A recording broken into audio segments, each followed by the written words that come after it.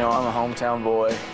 I came here from a small high school about 20 minutes west of Norman, so I'm real close to home. We played Nebraska, tore my first ACL in my left knee. The next year, I ended up tearing my ACL in my right knee. You know, with someone telling me I shouldn't be out here playing. The Heisman Trophy was one of the best things that's ever happened to me, but I'm not in it for the individual awards, I'm in it for the team awards.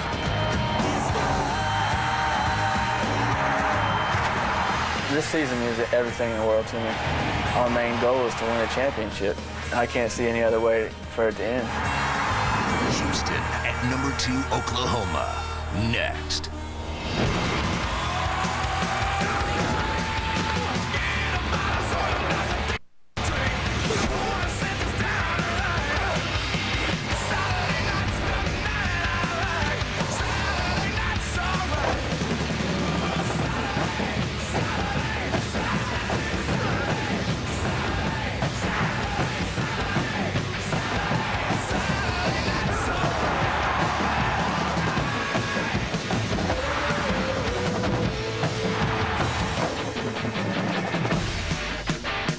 Norman, Oklahoma is the place to be on a Saturday in the fall. That's because it's Oklahoma Sooner football time. They have come, they are ready, and they want the Sooners to kick it off in Norman.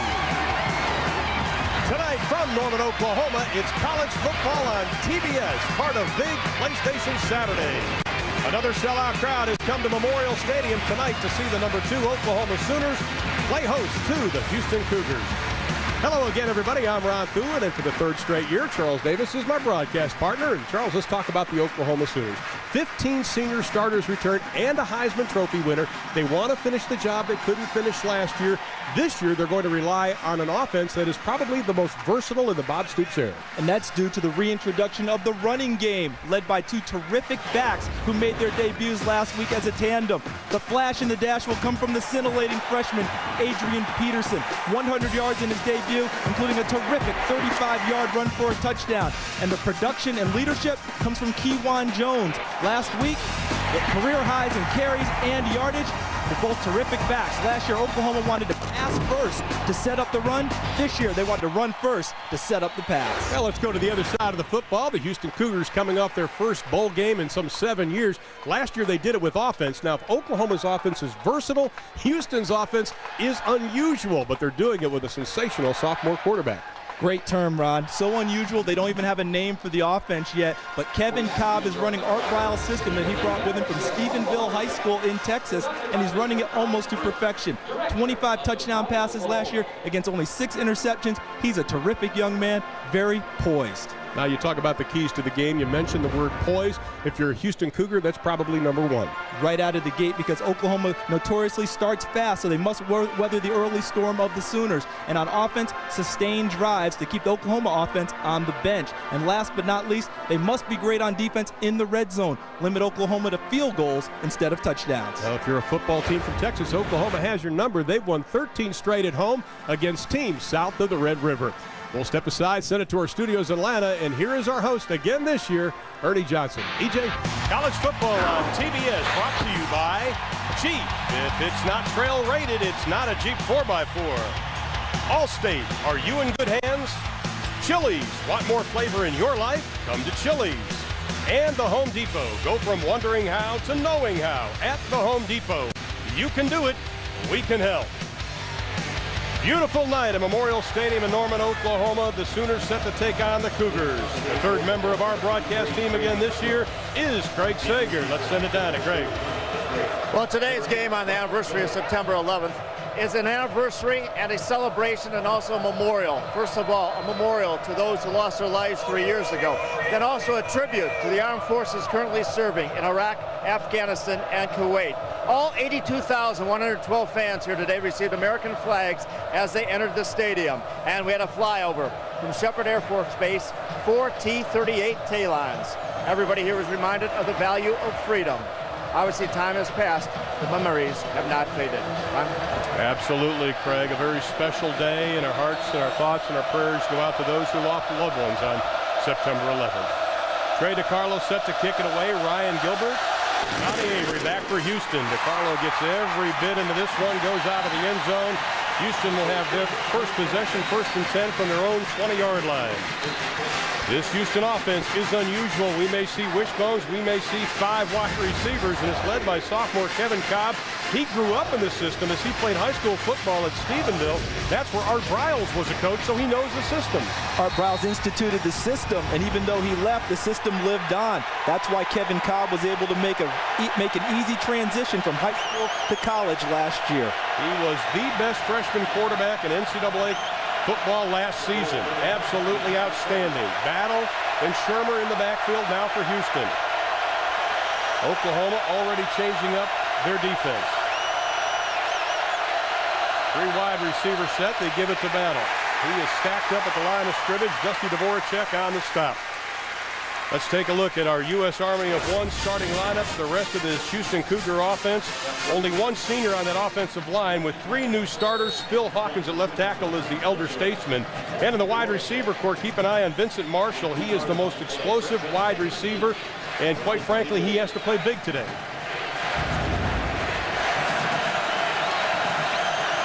Now Cobb's going to go with 5 wide receivers. And a tackle split all the way out to the top.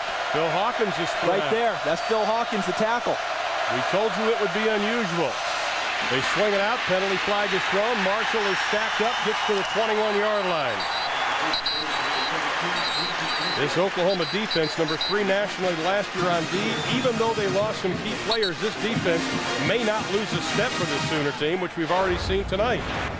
On the line, 4 seniors, Jackson, Magruder, Dvorak, and Cody. These guys are solid. Linebacker, Lance Mitchell, injured, missed most of last year. He's back, leads a very athletic group. And in the secondary, Dante Nicholson, Big 12 defender, newcomer of the year last season. Well, they blew off the flag. You mentioned unusual, and they've done that already. And we just saw the tackle split wide with a set of receivers. Let's see what they come with here. Once again, spreading them out. Johnny Avery wide on the right, 4 wide receivers set. Now it's an empty backfield. Cobb fakes, throws across the middle, wide open. Kendall Briles, the coach's son. He's to the 40, to the 30, to the 20, and he's dragged out at the 15-yard line. Art Briles' son, Kendall Briles, the transfer from the University of Texas, with the reception and the run. You mentioned unusual formations, and Houston trying to spread out Oklahoma's defense. Mission accomplished on the last play. Kendall Briles ran freely into the secondary with no one covering him. Little celebration by the quarterback there. We told you this offense was unusual. Shermer and Battle in the backfield. On the ground, they don't get anything. Art Briles' team, Art in his 2nd year at the University of Houston, had trouble running the ball versus Rice. Only had 8 yards on 32 carries. You can see what he did in his first season. And you have to talk about Art Briles. You have to talk about the fact he is one of the most successful coaches in high school football in the state of Texas. Talk about 4 state championships at Stephenville High School, including back-to-back ones in the 90s before he moved on to college coaching. 4 wide receivers. Now Cobb will go from the shotgun. Keeps it, looking, scrambling. The Sooners in pursuit, and he's going to be run out of bounds at the 19-yard line. Loss of about 3 on the play. Lance Mitchell, the senior out of San Francisco, California, coming up to make the stop. What happened on this play that helped Oklahoma, as opposed to the one where Kendall Briles broke free, as you see Lance Mitchell fight off the blocker and knock Kevin Cobb out of bounds, is that Oklahoma stayed sound in their defensive alignment. No one busted a coverage. That didn't allow any free receivers for Houston. Allowed Oklahoma to make a nice play on defense.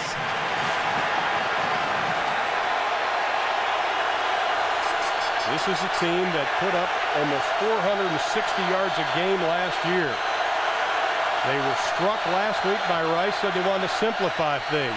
Cobb goes in motion, gets the snap, throws inside the 10, down to about the 8-yard line. Leonard Gibson on the reception. Gibson, the sophomore out of Corsicana, Texas. Pick up of 11 on the play. Watch the quarterback here, Kevin Cobb. On the snap, he's almost moving as if it's almost, see how he's moving before the snap? Almost like the old single wing. Allowed him to get out to the corner quicker, set his feet, and fire the pass. Tougher for a right-handed quarterback moving to his left to be accurate. That little hop step before the snap, that allowed Kevin Cobb to set his feet and deliver a nice ball. Well, it's 4th down. We'll call it about 1, and I think Houston may be calling a timeout, and Art Briles wants to talk about it. Kevin Cobb, just a sophomore, leads Houston on their first possession all the way down to about the 6-yard line. We're in Norman, Oklahoma, the Cougars and the Sooners, and Houston's knocking on the door. Welcome back to Norman, Oklahoma. 4th down and 1 for the Houston Cougars on the Sooner 6-yard line. Cougars 1 for 2 on 4th down tries this year. I don't think they run it here. I think they fake it and boot. And we have flags. Oklahoma jumped, Houston jumped. Let the men in the striped jersey sorted out. Referee is Drew George tonight.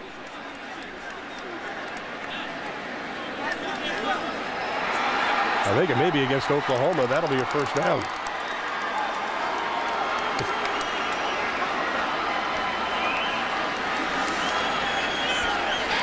Prior to the snap, defense in the neutral zone making contact, offsides, number 94. Result 5 yards, result of the play is a first down. Dusty Dvoracek, the culprit. Quickly, do you like the fact they're giving the players numbers? Oh, I love the fact that they're giving the players numbers. It's about the only sport where you didn't know who committed the foul, and each time it happened, the first thing the head coach was asking was, who was it on? Who was it on? So they could teach that person to do the right thing later. I think it's a great move. There's Bo Pelini, former interim head coach of Nebraska, now the co-defensive coordinator. 1st and goal for Houston, straight ahead, left side. Jackie Battle waiting for the officials to give the signal. Still haven't done it. And I think they're going to mark it just a tad short. No, touchdown! Bob Stoops is stunned. The big play, the 63-yard pass from Cobb to Kendall Briles. They end up with a 1-yard or a couple-yard run. Coming right at you over the right side. They got a little bit lower, knocking Lance Mitchell, number 10, back. Their strong linebacker, the middle linebacker for Oklahoma. And Battle powers his way into the end zone. I think it was that second effort when he just rolled over the top because his knee never touched. The extra point by Dustin Bell is good. 68 consecutive PATs for the senior out of Houston, Texas, Jersey Village High School. And the Oklahoma Sooners have taken or fallen behind 7-0.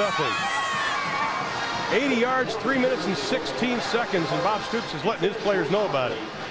Not real happy. 2 critical mistakes for Oklahoma. First, the busted coverage on Kendall Briles' catch and run, and then giving them the first down on 4th and short when they jumped into the neutral zone before Jackie Battle, the 250-pound tailback, battles his way into the end zone for the initial score of the evening.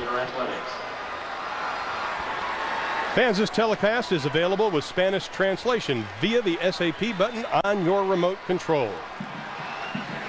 Well, Bob Stoops, 17-0 in the month of September. And he knows that they just got a big-time wake-up call there, Charles. And most teams, when you look at a game such as this where you're a prohibitive favorite like an Oklahoma is, a lot of people would say, well, he's going to have a tough time getting his team up. But Bob Stoops has really never had that issue. In games that they should win, they've taken care of business. We'll find out now whether they're truly up for the game or if they came in flat tonight. Well, you can see the other side completely different. This is a team that Art Briles told us last night got their nose bloodied last week against Rice. They came in with high expectations and they were stopped. And he said, we just have to work hard. Last week did not make or break our season. Tonight's a whole new night, and he's absolutely right.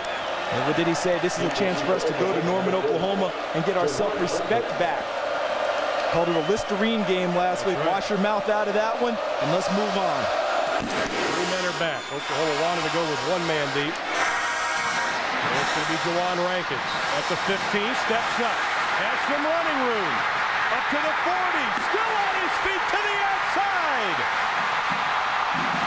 Down to the 35-yard line. Gerard Daniels makes the stop. That's how you answer a long drive by Houston.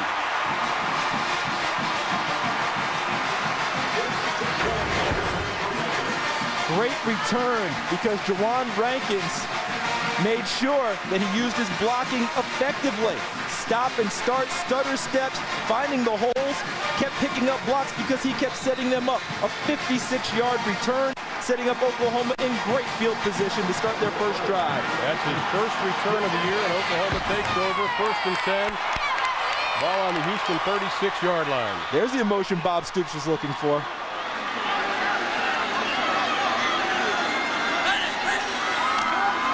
And they'll keep it on the ground. Juwan Jones stacked up, loses a couple on the play for that OU offense. Pretty vanilla offense last week by Oklahoma, but don't kid yourself, my friends. They have all the tools. Quarterback Jason White, he is healthier than he has been in years. Now he can work out 7 straight days, Charles, and not take a couple of days off. Last year, he always had to take time off to rest his aching knees and also other injuries he had. He had those cleaned up in the offseason. Well, we had a penalty. It was unsportsmanlike on both teams. Offsetting penalties, it'll be 2nd down. Both things get a little chippy here early on. Both teams fortunate. The trash talking won't be tolerated by the officials in this ball game. Both teams fortunate that it canceled out, didn't hurt either one of them. They have to get a rein on their emotions and just go play a little football now.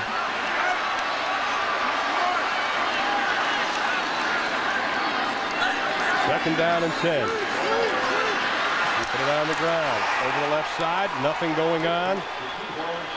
Juwan Jones on the run again. Let's take a look at the rest of that offense on the line. The right tackle is Jamal Brown. The senior out of Lawton, Oklahoma, leads a very experienced offensive line. And the best wide receiving core in college football is led by Mark Clayton. He's on the verge of becoming the all-time leading receiver in Oklahoma history. They go 6 deep in the wide receivers, 3 deep, possibly 4 deep at the tailback spot. And there's their All-American Mark Clayton to the top of the screen in the slot position where he's oh so dangerous. Bubba Moses in motion, holds up. High snap, White pulls it down. This is the mobility he didn't have last year. Scrambling and looking, has a man streaking to the end zone, throws it up for a grab. Caught at the 1-yard line, Mark Clayton.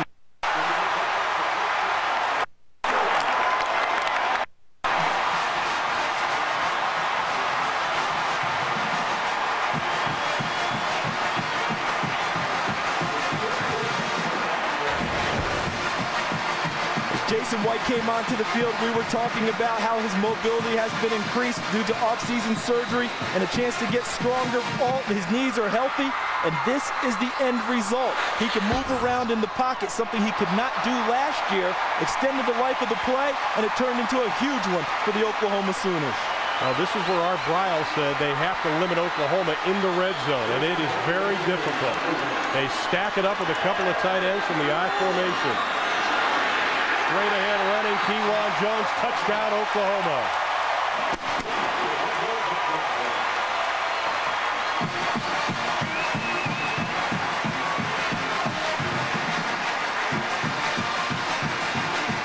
Juwan Jones' 2nd rushing touchdown of the year. Last week he had 148 yards on 32 carries. The most carries and the most yards he said, you got to go back a long time to find out if I ever did that before. We're talking high school. That's right. And he scores tonight. DiCarlo for the extra point. Had a 59 straight PAT streak snap last week versus Bowling Green. A former walk-on, the sophomore out of Carrollton, Texas. Ties it up. 36 yards, took him 4 plays, just over 145. And it the Juwan Jones touchdown. We are tied at 7 with 9:45 in the first.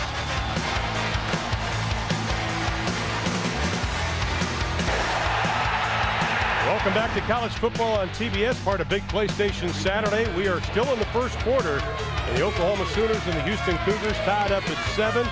Along with Charles Davis and Craig Sager, I'm Ron Poulin, welcoming you back to Oklahoma, the number 2 team in the country. And DiCarlo will kick it away. We have had fireworks in just under 6 minutes, just about what we thought it would be like. After Houston's first drive, we wondered whether Oklahoma might be a little flat tonight, but the offense answered back quickly.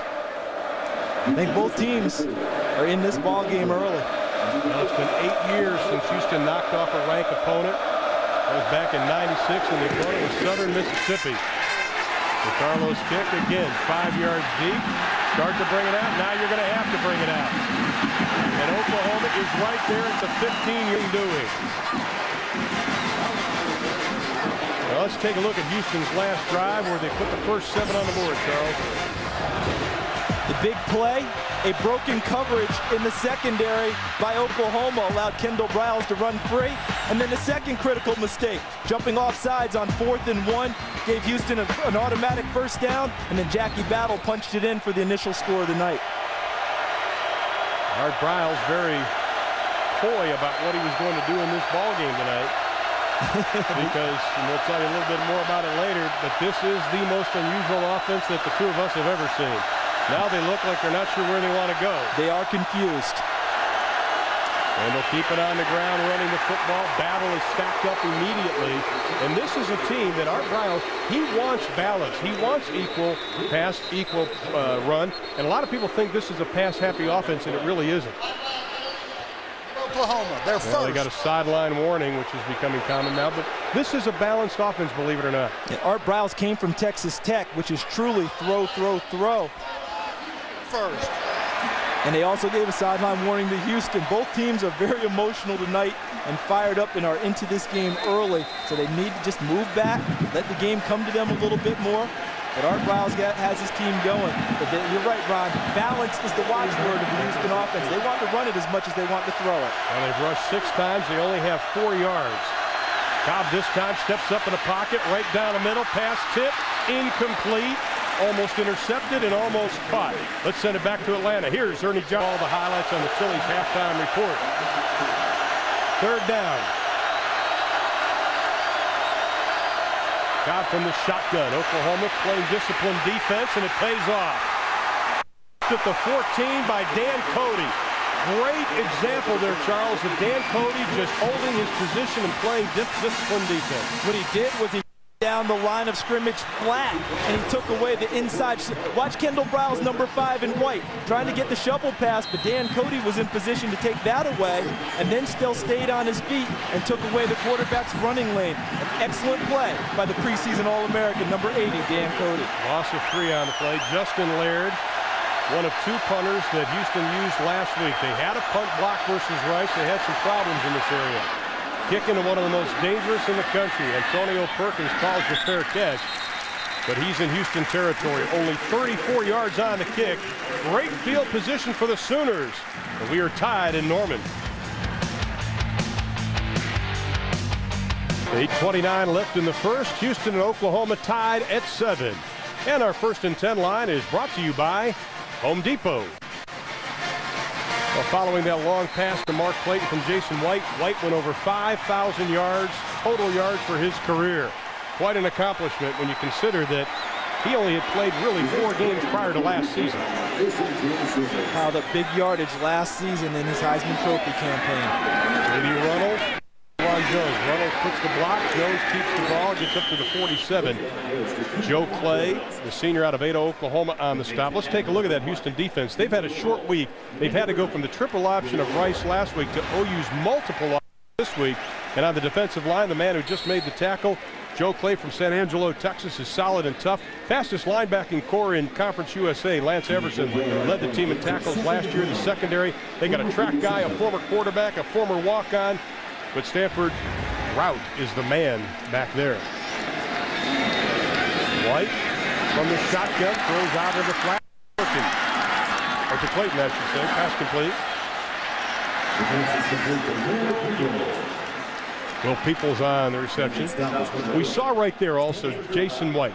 Last year, he had problems pushing off from behind center. He had problems moving around in the pocket. We've already seen his mobility, but just there, he seemed a little lighter on his feet.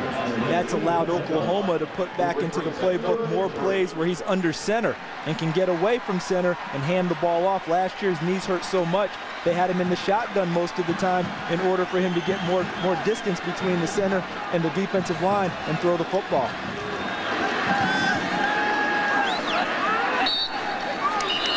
He's got a flag.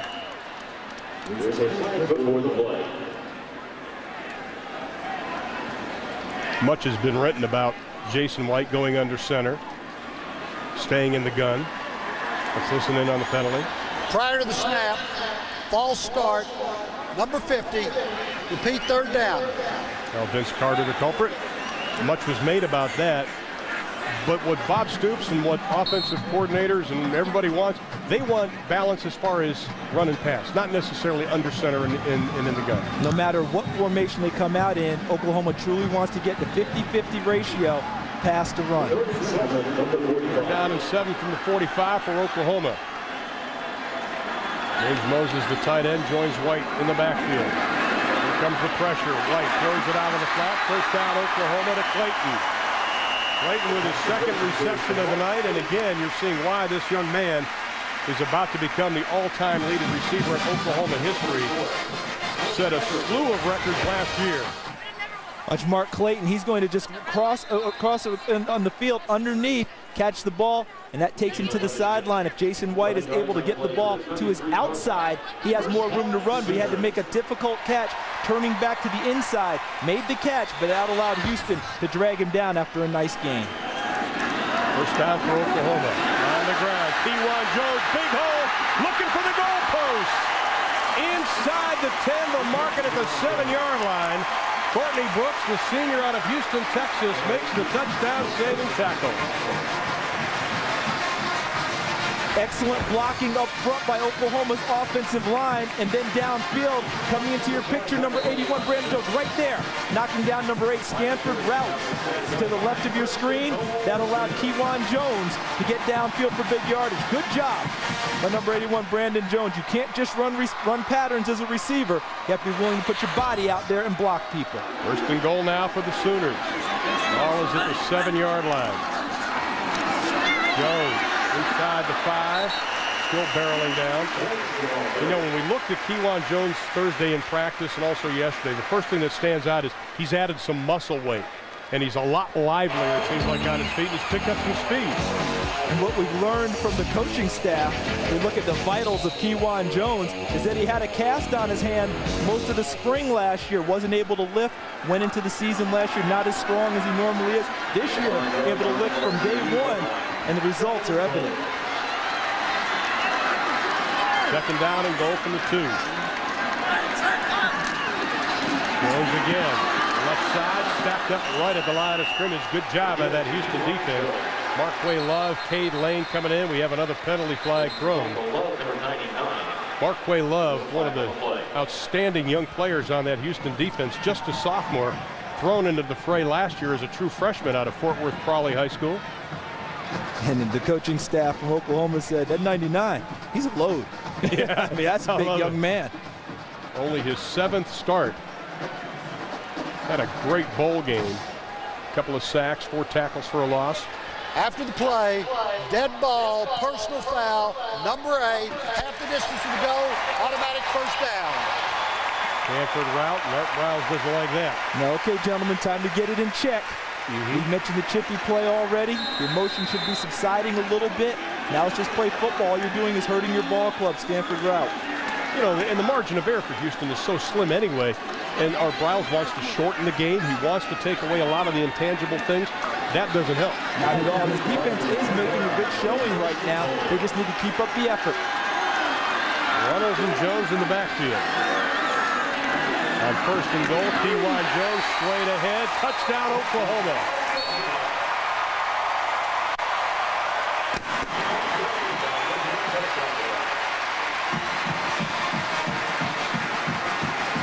Now, Art Briles' defense last year was much maligned.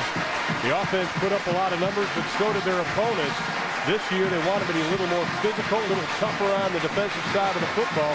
But when you put your defense on the field with Oklahoma the ball in your territory, you're putting your defense with their back to the wall. Very difficult, and it traces back to the kickoff return. When they should have knelt in the end zone, brought it out, they tackled inside the 15, set up great field position for the Oklahoma drive. Carlos extra point, true to the mark. Kewan Jones already tonight with a couple of touchdowns, and he has given Oklahoma the lead here in quarter number 1. Wearing the number of Billy Sims, starting to run a little bit like him. Sooners lead at 14-7.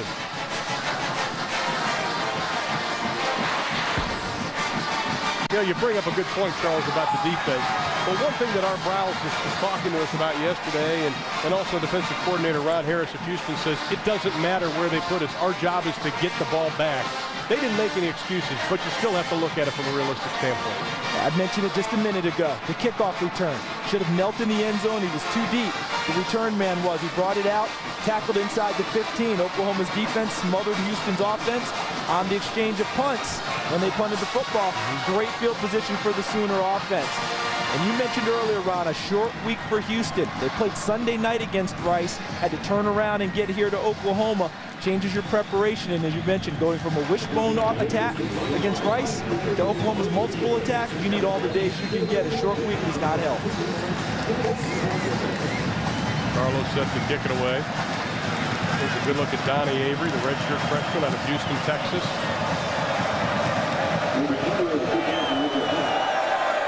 He's joined by Ryan Gilbert. This time DeCarlo's not going to have anybody return it. Houston first and 10 from their own 20. Well, tonight's Scholar Athletes of the Game are brought to you by TIAA Prep Financial Services for the greater good. How about Bossler with a 3.21 and Dusty Dvorak of Oklahoma with a 3.31. Business management majors, both out of Texas. Both outstanding players and tremendous students, Charles. You know, I think if you, me, and Sage triple team one of those GPAs, we might approach it, you know, with ours. Not a shot. Dvorak, the OU nominee for the National Football Foundation Scholar Athlete Award this year. Both very intelligent young men who can play a great brand of football. Ryan Gilbert now in the backfield, his first carry, the former transfer from LSU. Only his second carry of the year.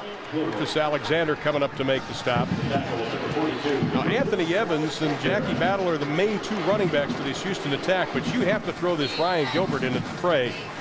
Obviously, has some talent, went to LSU, and they may use all three of these guys tonight. I think that they will, because Anthony Evans had a bad calf to start the ball game. Another big game, this time to Vincent Marshall. Brandon Middleton was the big receiver last year for Houston. They said, we need Marshall to step up in order for us to be successful in our passing game. We mentioned how Houston wants to get things going and spread them out. Look at the splits between offensive linemen. They're trying to widen out the Oklahoma defense and take advantage of the gaps. And that's exactly what they're doing on this drive. And on that play, Vincent Marshall, number 17, totally uncovered until he caught the ball. Pick up a 22 on the play. First and 10, just over midfield. Nothing doing. That Oklahoma defense is stout against the run. We saw on that pass play, though, just a moment ago, to Vincent Marshall. We saw Clint Ingram, number 44 for Oklahoma. Oh, fumble! And Oklahoma has it. Well, that came a little bit late. It looked like Dusty Dvorak may have come up with the ball, and Art Briles sees his team with another mistake. Partner, Matt, quote you? Yeah. The margin for error for Houston is very slim. They can't afford these types of errors. Jackie Battle, number 20, ball stripped right there. Looked like number 92, number 42, Rufus Alexander, who played a great game against Bowling Green last week, has picked right up where he left off. Stripped the ball out, number 94, Dusty Dvorak. And how about that mascara? I'm telling you, plays just like it. Dvorak recovers the fumble and gives us a look. It is pretty. Oklahoma goes back on offense. They've been able to move the ball successfully. A little flea flicker to Mark Bradley. Danny Bradley's son. Bradley's got a convoy. Kiss him goodbye.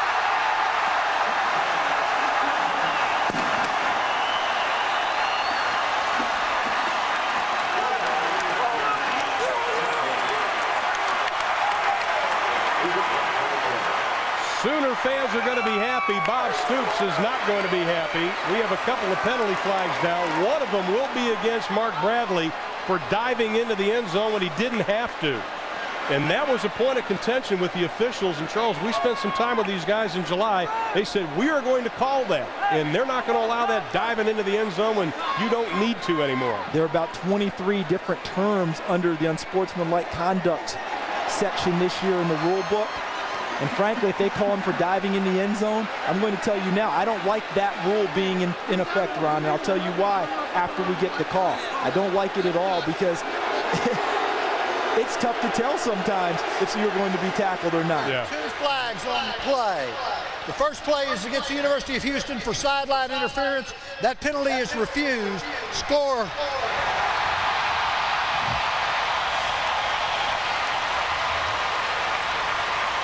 The second flag is no flag. And that's a good job. They picked it up. That's a good job because at the end of the run, Mark Bradley was being pressured by a Houston defender. And I know they're saying they think it's showboating when a guy dives into the end zone when no one's around. But let me tell you something. You know what'll stop you from doing that? Land on your shoulder the wrong way once, get hurt, and not be able to play. You'll quit doing it in a hurry. That's just one rule they've added I don't think that they need. 51 yards on the touchdown. DeCarlo with the extra point. Mark Bradley, the senior out of Pine Bluff, Arkansas. Dad was a quarterback here. Danny Bradley, watch this. And watch the razzle-dazzle because last year, Mark Bradley on an end around threw a 17-yard touchdown pass against Oklahoma State. This time, it's a pure run all the way. See that? Stanford route number 8 tripped him up at the end of the play as he was diving for the end zone. That's why that flag needed to be picked up. He was within distance to try and make a play on him. Good job by the officials picking up the flag.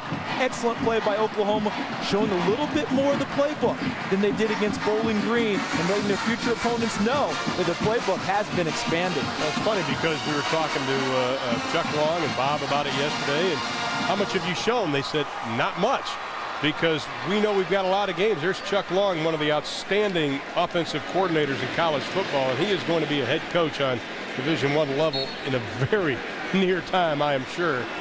He's done a terrific job, and yes, the thing I like about Chuck Long, he's a tremendous communicator with his players. They know exactly what they're supposed to do, and they know exactly where he stands on everything, so there's no gray area. He relates to them well, but they know exactly where the lines are in everything that they do. If you're the Houston Cougars, you are struck. You had a 7-0 lead. You put together a great opening drive, highlighted by a 63-yard toss and run from Cobb to Briles, and now Oklahoma's answered with 21 points. And DeCarlo's kick is going to be short. Gilbert up over the 15 to about the 17-yard line. Let's go down to the field, and Craig Sager sings. Well, underneath the Oklahoma jerseys, the players are wearing T-shirts with one word, finish. That speaks volumes about what this team hopes to accomplish this year, and that is the national championship in the FedEx Orange Bowl. A year ago, they started out 12-0, but did not finish strong, losing the Big 12 championship to K-State and also the Sugar Bowl to LSU. This year, unfinished business. The coaching staff made sure the equipment manager, Greg Tipton, had shirts of this signed in every player's locker. They wear them to every practice and also in the game tonight. And that's all the players talk about is finishing. Gilbert stacked up, nothing doing. Dante Nicholson, the senior out of Ramona, California, coming up to make the stop. And Ron, to follow up on what Craig reported about the word finish, it's not just the T-shirt underneath the jersey. It's how they do drills. Every drill that they finish with, it's a finish term. Everyone finish the drill, complete it every single time. They felt they didn't do that last year. They plan to do it this season. Now we have 3 wide receivers to the left, 1 to the right.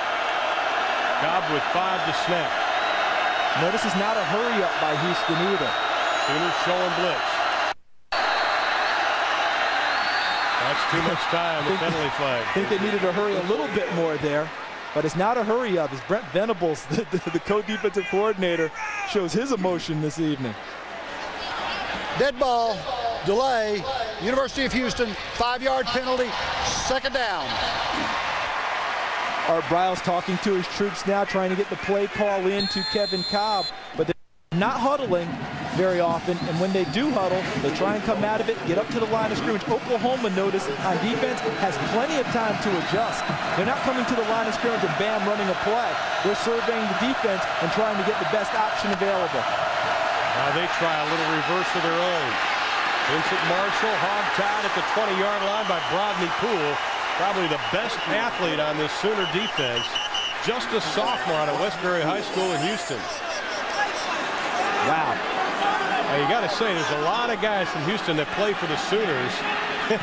And I'm sure there's some rivalries going on down there. Little trickery. Let me show you what speed does for you, because this play had the ability to pop big by Vincent Marshall, but Brodney Poole just simply ran him down. Art Briles was calling for a face mask. I didn't see it there. It looked like a good tackle to me. Almost another fumble. You know, they actually had him outflanked there, Ron. Vincent Marshall had the corner, right, but Brodney Poole simply ran him down. Well, they're actually calling that a pass, the official score, and that'll probably be reviewed after the game. It's like a shovel pass behind the line of scrimmage. 3rd down and 6. Cobb's going to keep it. Gets up to about the 24-yard line. May have picked up 1 on the play. Jonathan Jackson, his senior out of North Shore High School in Houston, Texas, on the stop. And now Houston's going to be forced to kick it away again. We'll talk more about that Houston offense because, to be honest with you, it's difficult to explain. 2:30 to play in quarter number 1. It's an offense that really struggled in its opener. They used to averaging well over 400 yards per game, and Rice really shut them down last week. Antonio Perkins standing at his 37-yard line. Justin Laird to kick it away, a line drive kick. Perkins backs up to the 30. Can't get away from the first man down. Good coverage by the Houston Cougars. Just a reminder, our next telecast will be next Saturday at 7 o'clock Eastern as the Texas A&M Aggies host the Clemson Tigers. Then on the 25th, we'll make our way up to Palo Alto and USC, the #1 team in the country, taking on Stanford. Then October 2nd, beginning at 7 o'clock Eastern, we will have a doubleheader, Big 12 and Pac-10. You'll get to see both right here, part of college football on TBS. A&M shutting out Wyoming today. Of course, Clemson playing Georgia Tech. Ernie will update us on all the scores on the Chili's halftime report, but big win for A&M. They needed it. That they did, and they got it today.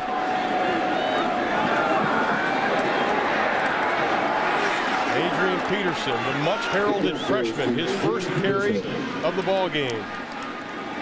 I'll tell you, this is a young man, considered the top running back in the country last year, averaged 11.7 yards a carry his senior year. People were saying, okay, how good is he? Comes in last year, gets 100 yards rushing, and now people are saying, whoa, we've got quite a find here in young Adrian Peterson. He had 6.2 yards per carry, but his first carry tonight met with resistance. The defensive front for Houston is really playing a good game tonight, really stymieing Oklahoma as they try and get their run game going. A little play action and a bootleg. White tries to get it off in the flat, and J.D. Runnels can't get the hand on it. But again, there's the byproduct of Jason White being healthy. They've added some bootlegs. They've added some different little wrinkles in the offense that he couldn't do last year. That play didn't work, but that doesn't mean it wasn't open. It was just a bad throw by Jason White, throwing it behind J.D. Runnels as he moved toward the sideline. But you mentioned the byproduct of him being healthy. Bootlegs, rollouts, able to move in the pocket a little bit, scramble when necessary. All of that helps your offense create big plays. Diversify the offense. When in doubt, add a bootleg or a little play action, says Chuck Long. On 3rd and 10, White straight back pressure. Now he's got a wide open field. Throws instead, wide open. Clayton again! Inside the 35, down to about the 32-yard line.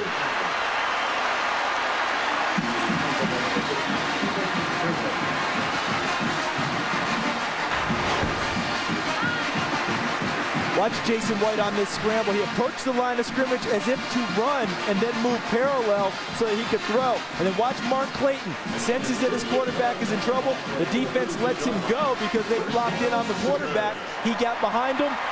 Big play for Oklahoma. 3 catches for 86 yards now from Mark Clayton. Did you mention Jason White's mobility yet? Yeah, I think we've seen it very well in this opening quarter. Keeping it on the ground. Peterson looking for something. May have picked up 1 on the play. You know, and Jason White, a lot of people were saying, well, wait a minute, why did I vote for him for the Heisman? This young man was extremely injured last year. But how about before that? 99, 2000, 2001, and then last year, the wrist, the big toe, had the knee scoped out. He was one hurting quarterback at the end of last season. Yeah, in the 2001, 2002, the ACLs for both knees. And last year, they never mentioned it. All the injuries he had down the stretch in the Big 12 championship game and the national championship game. This time they fake the reverse straight ahead handoff. Adrian Peterson again. Kewan Jones got most of the carries here in the opening quarter, and that's going to do it for quarter number 1 in Oklahoma. The Houston Cougars take a 7-0 lead. Art Briles' team was happy, but Oklahoma, the number 2 team in the country, answered with 21 points. Quarter number 1 is history, and the Sooners lead 21-7. Welcome back to college football on TBS, part of Big Play Station Saturday. And as we get set to start the second quarter, the Oklahoma Sooners, number 2 in the country, leading the Houston Cougars 21-7. We are in Norman, Oklahoma, an absolutely perfect evening. Crowd of well over 82,000. Every home game in the Bob Stoops era has been a sellout. Tonight's no different. Along with Charles Davis and Craig Sager, I'm Ron Thulin. The Sooners facing 3rd down and 5 yards to go, falling about the 27-yard line. White looking, showing some patience. Pass complete up to about the 21-yard line again. Mark Clayton, his 4th reception of the evening, picks up 7 on the play. That should be good enough to move the chains. Good protection by the offensive line. Good patience by Jason White. And excellent route running by Mark Clayton, getting past the 1st down line and catching it. Play selection, this is what Oklahoma told us they were going to do. They wanted to run the football. Thus far, 12 rushes, 6 passes, exactly what Oklahoma wanted to accomplish tonight. On the ground, Peterson bounces to the outside, looks for the block, cuts inside to the 10-yard line, and the Sooners will have another 1st down. There's that burst of speed that they've been missing since Quentin Griffin was here, who, by the way, is going to start in the NFL tomorrow. And one of the criticisms out of running from the shotgun is that people say you can't get what they call downhill runs right at people, similar to I formation runs with the tailback. But on that play, did you see Jason White's footwork? Moving to the inside, Adrian Peterson came towards him and turned it so that it became a downhill run, similar to an I formation play. And that's from our All-State Good Hands cam. You're in good hands with All-State. There's now 1st and goal from the 10. Get down to the 7-yard line again. It is Peterson. Repeat same play from Chuck Long. So we take a look at Bob Stoops. Again, another downhill run from the gun formation. That guy there knows a little bit about coaching football, doesn't he? Yep. Remember when they were talking about, hey, he's never been a head coach before and getting a program such as Oklahoma might be a bit much? Well, guess what? He should have had this job a long time ago. Look at that record. 31-1 at home, 17-0 in September, 2000 national championship. I think he knows what he's doing. Kewan Jones back in, Peterson out. White goes to Pater. Touchdown, Oklahoma, Travis Wilson.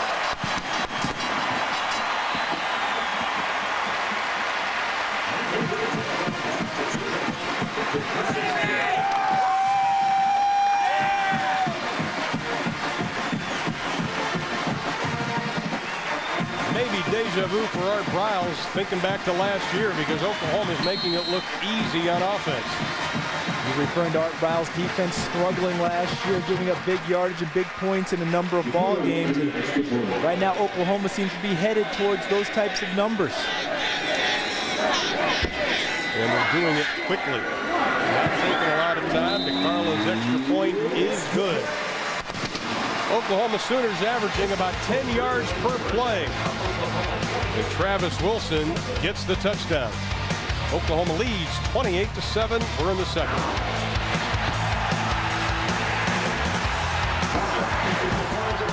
Welcome back to College Football Saturday on TBS. A sellout crowd in Norman, Oklahoma.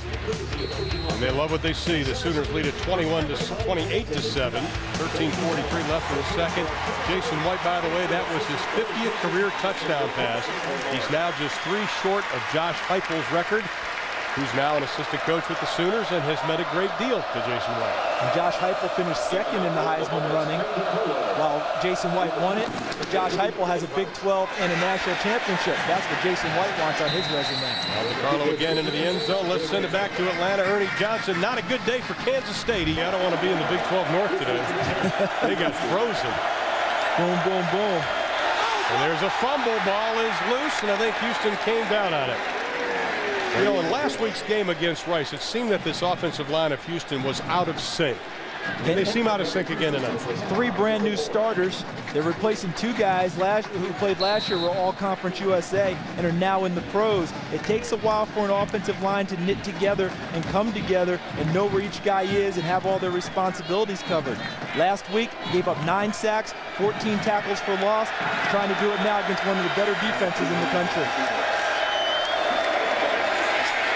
Try to keep it on the ground. They butt heads at the 20-yard line. Jackie Battle just puts his head down and barrels forward. Sophomore out of Humble, Texas. He's a power runner, a tough kid. How about only 7 negative yards last year? That tells you how tough this young man is. Well, you saw why on that run. He did not go down easily. Not very often in open field will one guy take him down with the tackle. It's going to take multiple players to get to Jackie Battle, the MVP of the Hawaii Bowl last year for the Houston Cougars. 24 yards and 3 touchdowns in that game.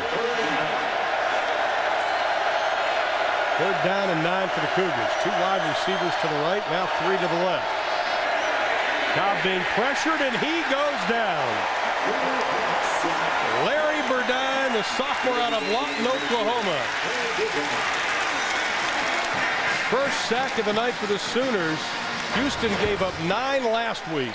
And this is the first sack of the season for the Sooners. Last week against Bowling Green, a lot of ad-lib plays by the quarterback prevented the Sooners from getting a sack. Now they get the initial one of the year. You hear the defensive linemen talk all the time from Oklahoma. We want to play some conventional teams. Enough of this spread offense. They get rid of the football too fast. With the smash mouth football back.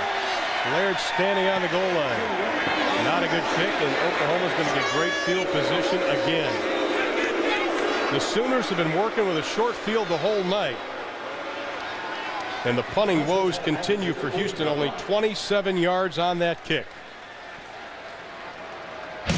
11:43 to play in the second quarter, and the Sooners lead it by 3 touchdowns. College football on TBS, brought to you by Kia Motors. 8 cars, 1 belief. Make every mile count. And Pioneer Pure Vision Plasma Displays, the purest color, the purest experience.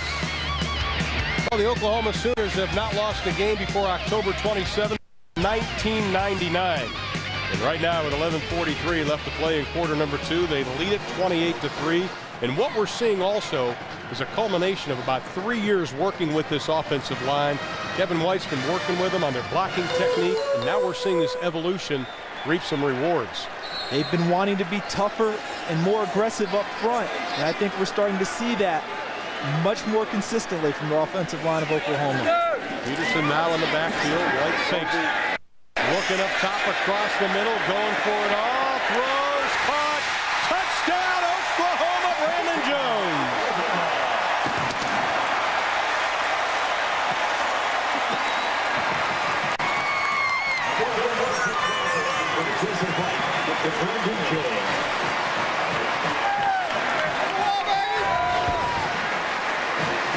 Back-to-back touchdown passes by Jason White. The first one to Travis Wilson, this one the big shot to Brandon Jones. Why? Because the running game has been put back into force by Oklahoma. Able to use play action now because the running game is a threat. The last 2 touchdowns, play action passes, over the top, Oklahoma gets scores. Brandon Jones, the senior out of Texarkana, Texas. Carlos' extra point is good. He's considered the big play receiver, the former draft pick of the New York Yankees and an outfielder with the Sooners.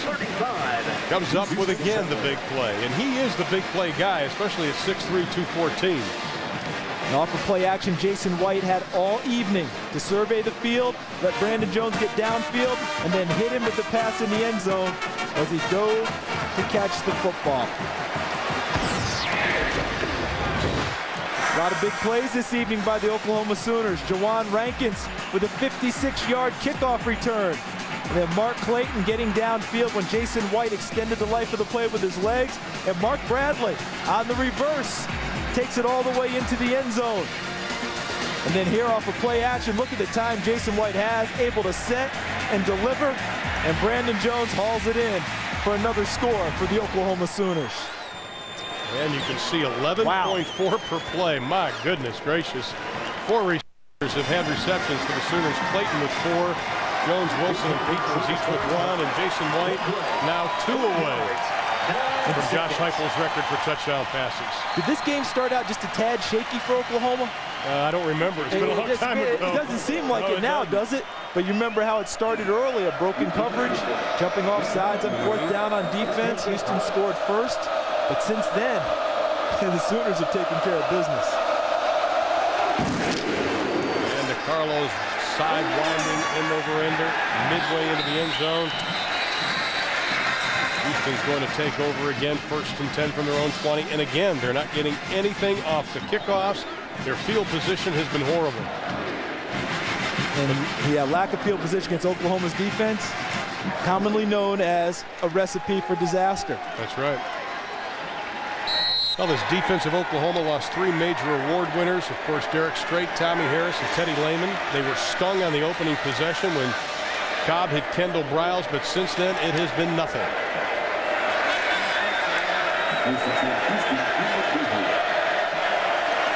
Try to establish the run game. Battle. Straight ahead running. Rufus Alexander, the sophomore out of Baton Rouge, Louisiana. Rufus Alexander, what a great story for this young man. He came to Oklahoma because he said he wanted to be coached hard. Came out of high school, had a bit of trouble along the way. Mom and dad, brother, all having their own private struggles, adopted by his high school coach. But he wanted a place that would offer structure, and as you said, a place that would coach him hard. He's getting all of that here in Norman. 2nd and 5. Totally out of sync up front, the Houston Cougars.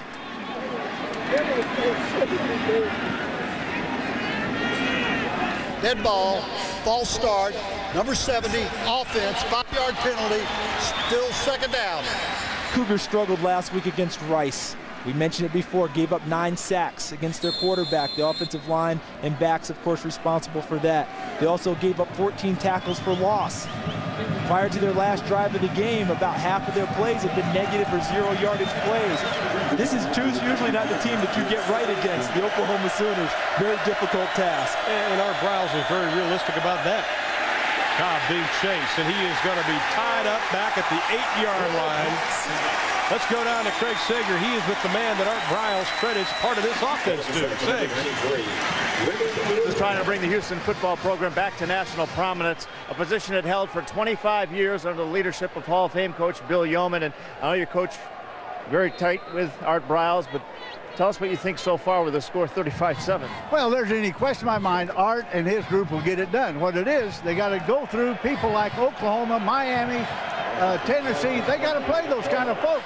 Now, our guys haven't been used to that, and that sometimes has a very unsalutary effect on your on your frame of mind. But I don't care.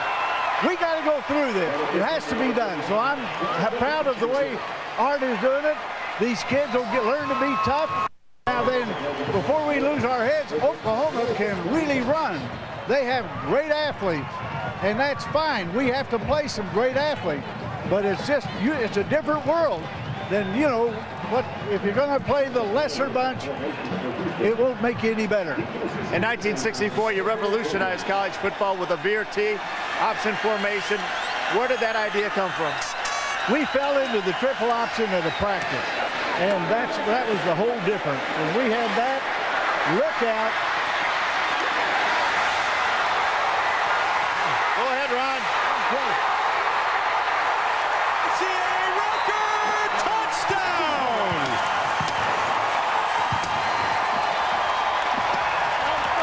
I'm sorry to have left it, but I'll tell you, now those are the kind of people that give you a chance of being real good.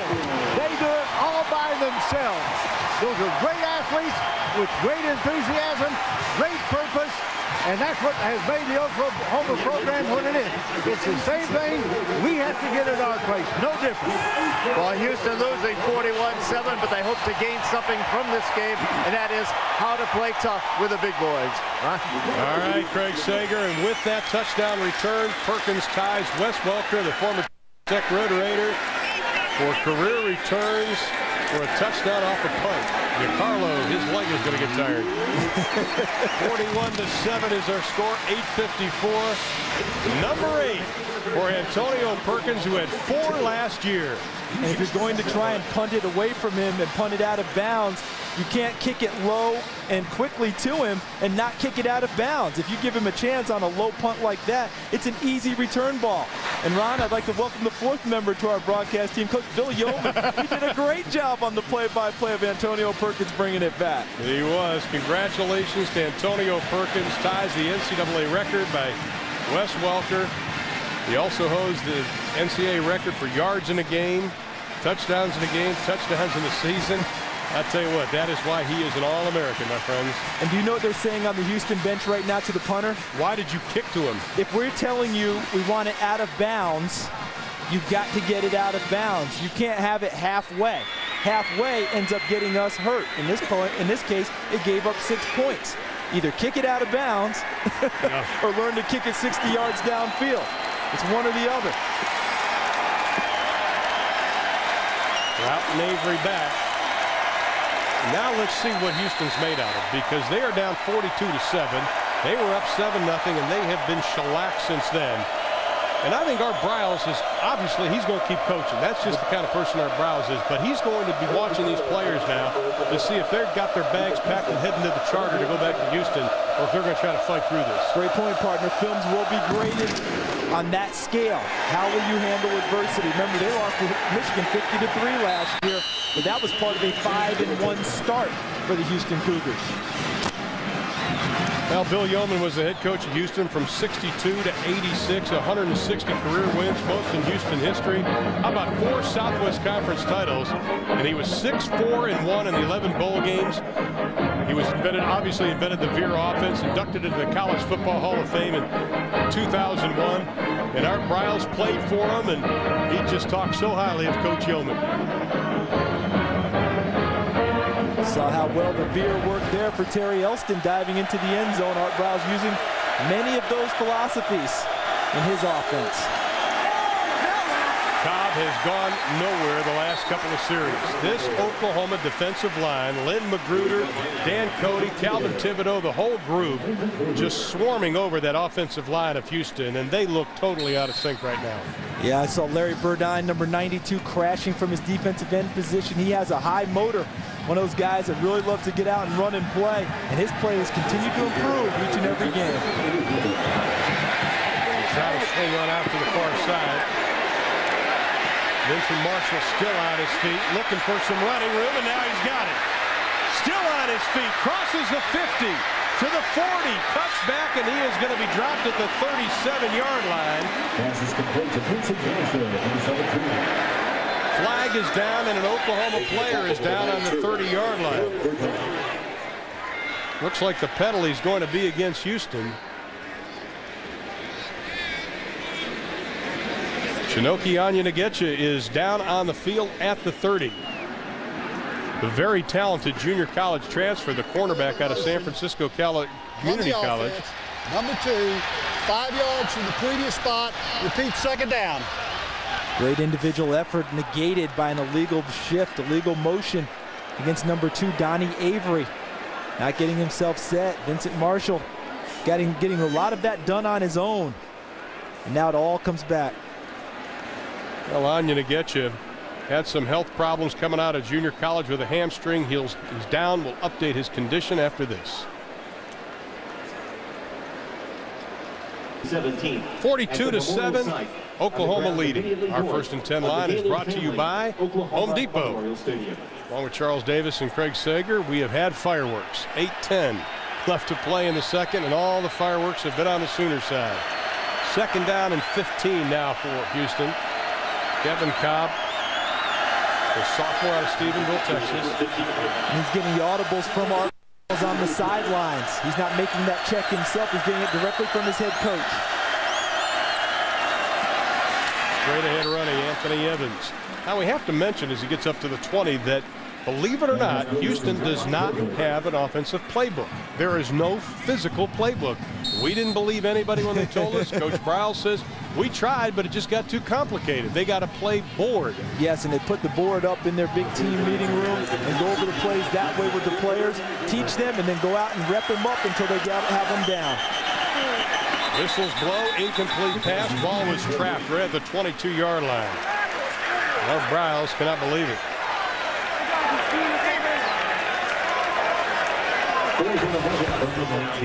Watch it coming at you here, trying to go to Vincent Marshall on a bubble screen, using 2 receivers in front. The ball did bounce into his hands. He tried to get his hands underneath. Excellent call by the officials, right on top of the play. Well, the last time they kicked, it was disaster. They've already 2 punters already this year. Yeah. And there you see Perkins standing back at his 45-yard line. Justin Laird on about the 6. Good snap. Oklahoma peels back. A little bit better kick as Perkins backed up and let it go. Fans wanted him to get it as he gets down to the 23-yard line. A 57-yard punt for Laird, his best of the evening.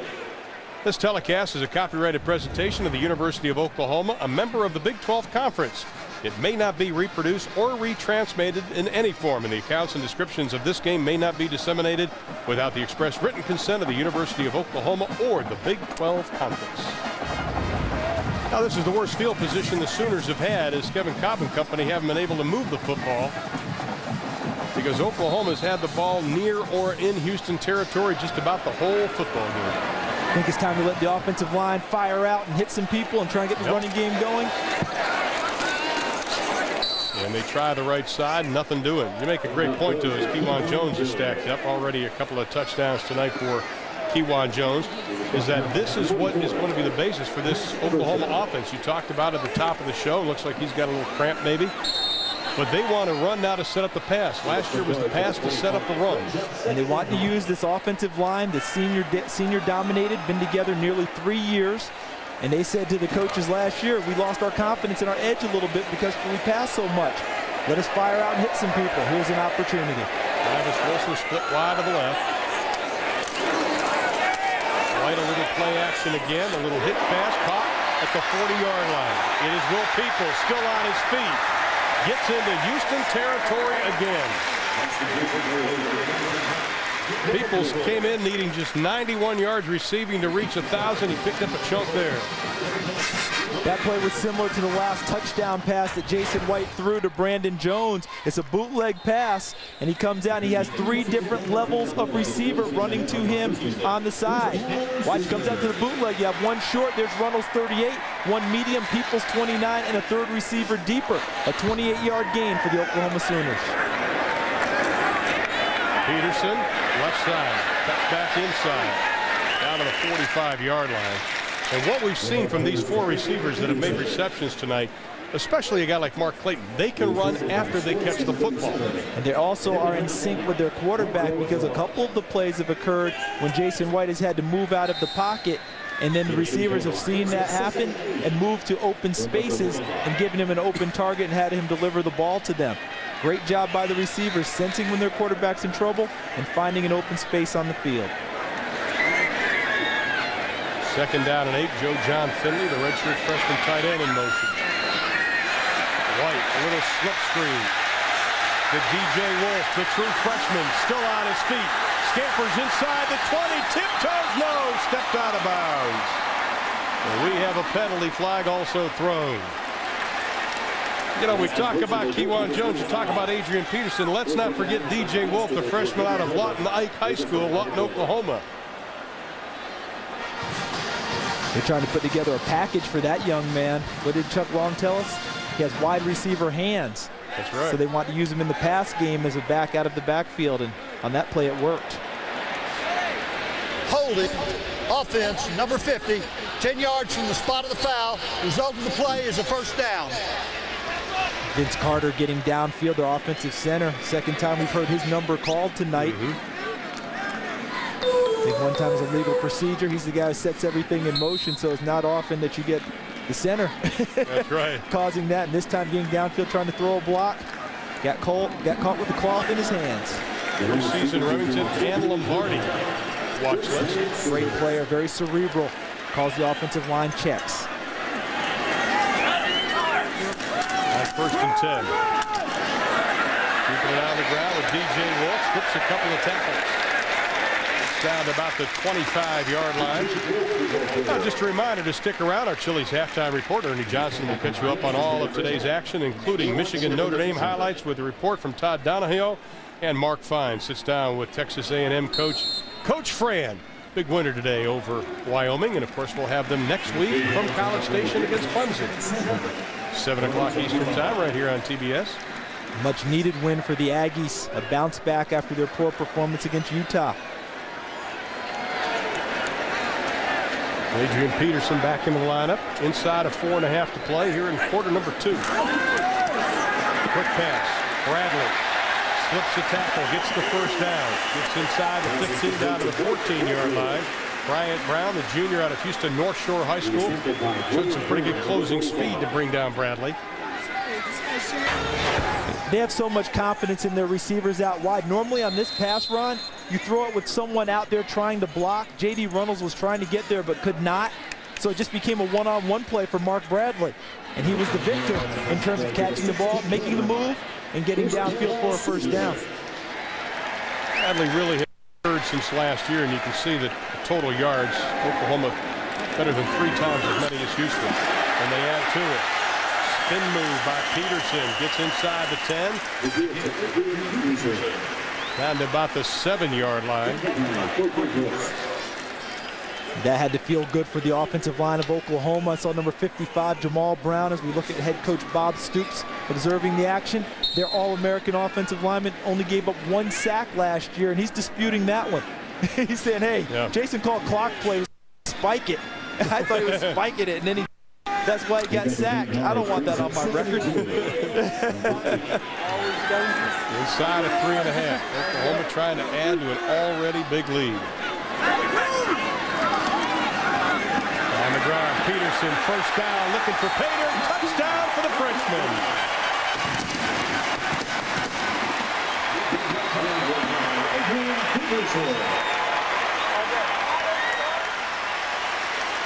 Second touchdown run as a Sooner, Adrian Peterson. This is one. Watch Kelvin Chachan, number 70, into your screen. He lays the block there.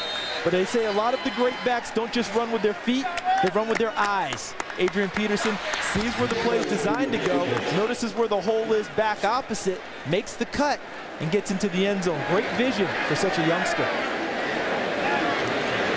And DeCarlo will add another one.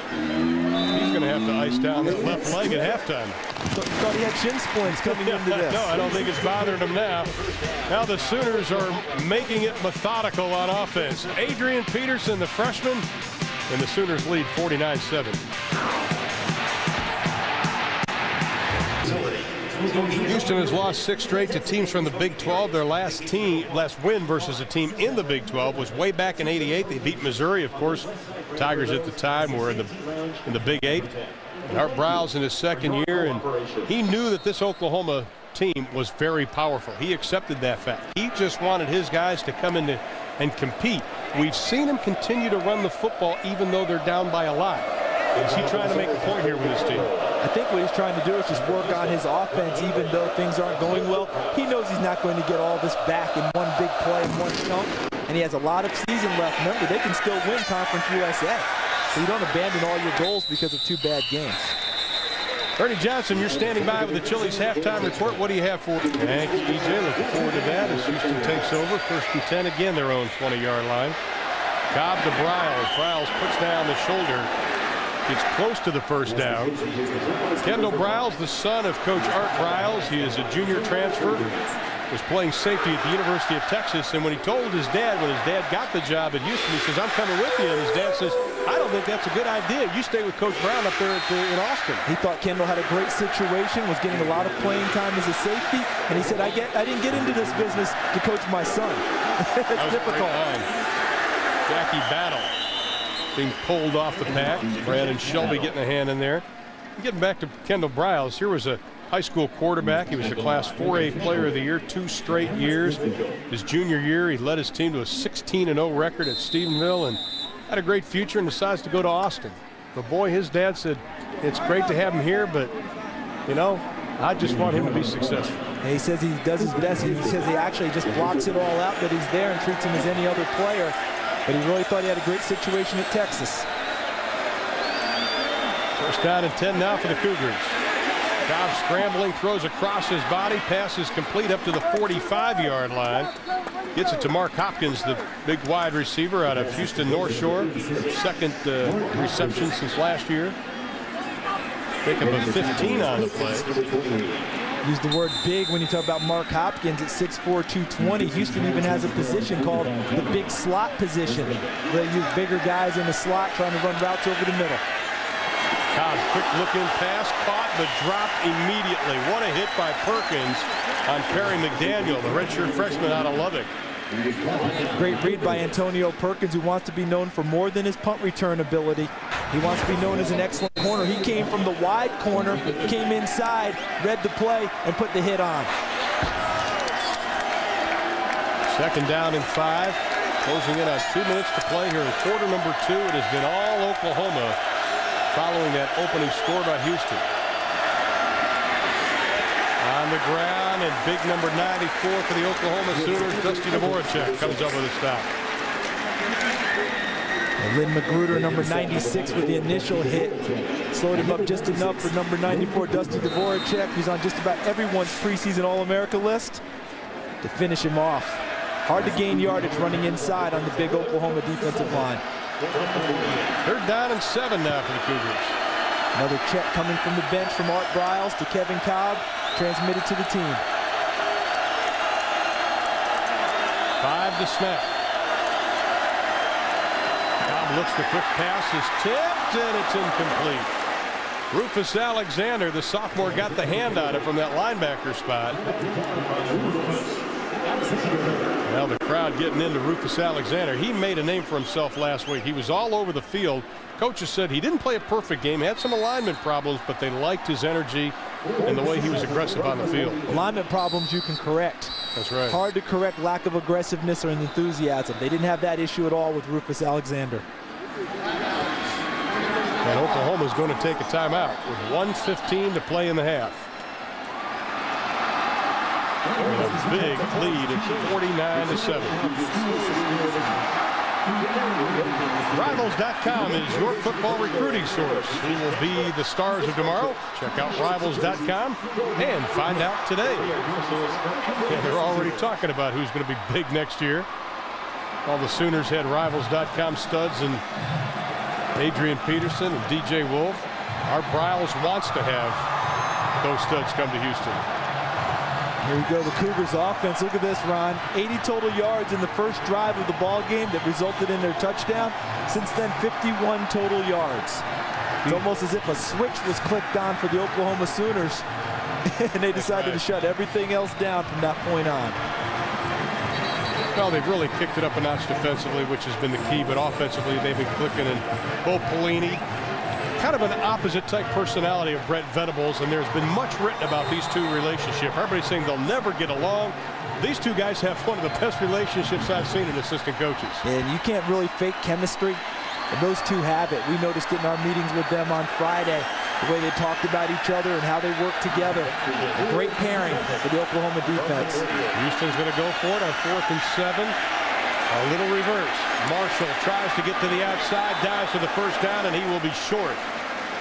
Be about 3 yards short. Dante Nicholson coming up to really make the first hit on him. It's about the 4th time we've seen this play. Kevin Cobb, the quarterback, will come in motion a little bit, take the direct snap from the center, and then he tosses it back inside to Vincent Marshall, the wide receiver, running reverse the other way. I think there's some question about whether that's a handoff or a forward pass. It's almost like a shovel pass behind the line of scrimmage. So I think it goes on Kevin Cobb's record as a forward pass completed. There's Vincent Marshall, the wide receiver, down after the end of that play. Boy, they can't afford to lose him because he is their big play man from the wide receiver spot. But the Sooners take over. 1st and 10 from their own 47-yard line. White just keeps on throwing the football. Out in the flat. Loses a couple of yards on the play. Adrian Peterson That's what one thing they want to see Peterson do. He doesn't have real natural catching ability. They want him to improve on that to make him more of a complete back. And this is the time of the game when you allow yourself to do that, give him opportunities. But that was excellent pursuit by the Houston defense, running him down on that play. White again. This pass is tipped incomplete. Like big Cade Lane, number 62 in the middle. Very steady player. Came into tonight. This is his 26th straight start for the Houston Cougars defensive unit. And that's the first word when you ask their coaches, what do you say about Cade Lane? Steady. They love it. They love the way he comes in and approaches the game. You know, here's a problem for Houston, too, because they started to get back on their heels. They don't have that bell cow on defense, that one guy that's going to start getting in people's faces. That's something our Browse and the rest of the coaching staff really looking for. 38 seconds left to play. In the half, White scrambling and looking. Wide open. Clayton again. Inside the 25, down to the 24-yard line. He came back to Jason White. Then he saw the cornerback bite on it. That's when he took off. It also helps when you're covered by a linebacker and you're a wide receiver. Lance Everson, number 44. Take a look at him right there. He will be the guy in coverage.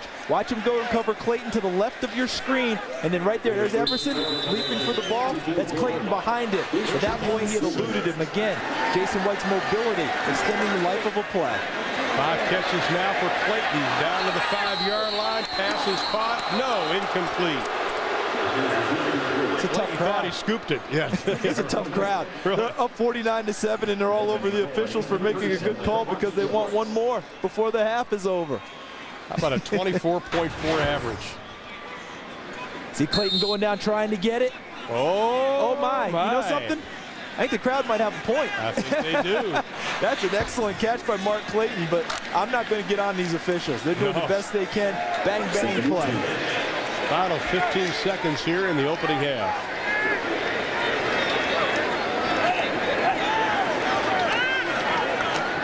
White trying to set up a screen, and he just throws it and takes a hit. You know, you coaches want a penalty flag. Bob Stoops wants the penalty flag. And I'm not sure it's going to be on the hit on Jason White. I think it's going to be something else happening in the interior. Yeah. Here's the end of that play again. Number 88, Kendrick Goss, giving the shot to Jason White. And the last thing the Sooners need to see is their Heisman Trophy All-American quarterback take a shot before the half's over and get him hurt. They can't afford that. But the penalty was against Oklahoma, I believe. They had someone downfield on the play, offensive lineman downfield. They were trying to set up something. Trying to set up a screen, as you mentioned. If you're wondering why Oklahoma's got Jason White still in there with this big lead, they've got Oregon next week. And don't forget October 9th, then they've got Texas. They need to get him some reps. He sat out so much last year, it amounted to 5.5 quarters because of the blowouts. They need him to get his reps this year. White rolling, looking, throwing into the flat. Pass is incomplete. Down at the 11-yard line with 3 seconds left to play in this opening half. Pass intended for Juwan Rankins, the junior out of Windsor, North Carolina. You mentioned the Oregon Ducks having a little bit of trouble right now in their ball game. They are down 23-0 to the Indiana Hoosiers. And would that be a surprise? Big win, though, for Colorado over Washington State today. And, of course, Ernie will have the highlights of that. Plus Michigan, Notre Dame. This will be a 47-yard attempt by DeCarlo. Bradley to hold. Snap. Kick is on its way. Hits the crossbar. No good. Trying to just curve it in, but that's the way the first half will end. It was all Oklahoma. With 49 unanswered points, they lead 49-7. Greg Segers with Bob Stoops. Well, Coach, plenty of highlights for us, but as the coach, what did you feel your team accomplished in that half? Well, a little bit of everything. I like the way we played. Started off with the one miscue on defense, but easily correctable, and the rest of the half has really been pretty solid. With a 49-7 lead, what do you hope to accomplish in the second half? Same thing. You got a lot, you know, I'm sure some other guys will get in and play. Can they execute? Can they run our offense, run our defense, and do things the way they should be done. All right, thanks. Great first half. Back to you, Ron. All right, Craig Sager, 49-7 is our halftime score. That concludes the first half of college football on TBS, a part of Big PlayStation Saturday. And after the break, we'll go to Ernie Johnson in our studios in Atlanta.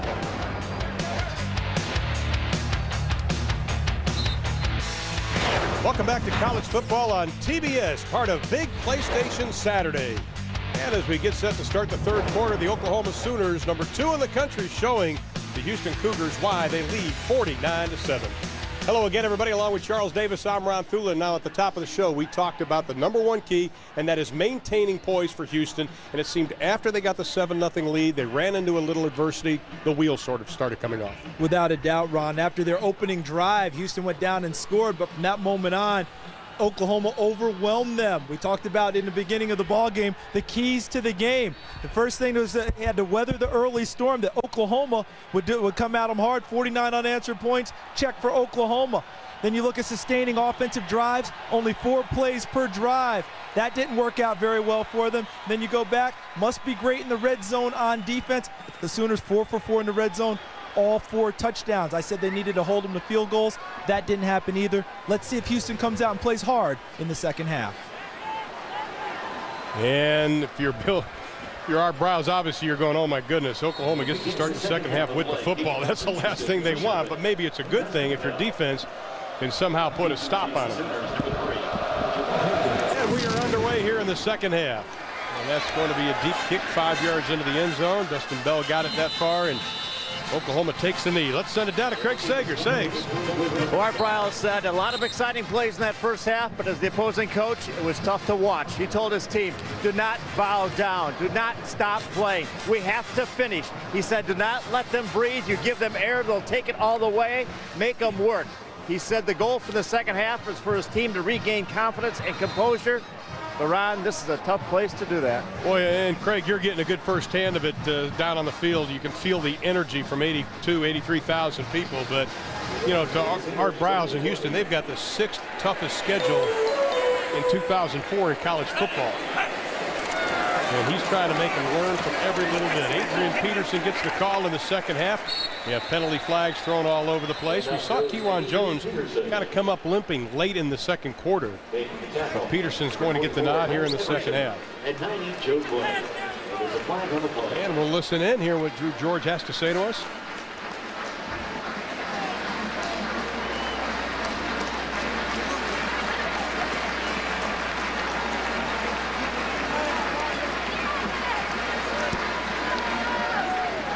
Well, it's a 5-yard penalty, basically. As Marcel Marceau just told us. Yes. It was a face mask, a 5-yard face mask, meaning that inadvertent one. It's not the biggie. Not the big 15-yarder, personal foul. Well, Travis Wilson wide to the left. Again, man in motion. Sooners will keep it on the ground. Peterson breaks free, still on his feet. What a tough youngster. Lost a couple of yards after he broke the tackle. Rocky Schwartz, the redshirt freshman out of Bradenton, Florida, coming up to make the stop. But what power are we seeing from this 6'2", 210-pound first-year player? Normally, a tailback out of high school is more of a slasher, a darter.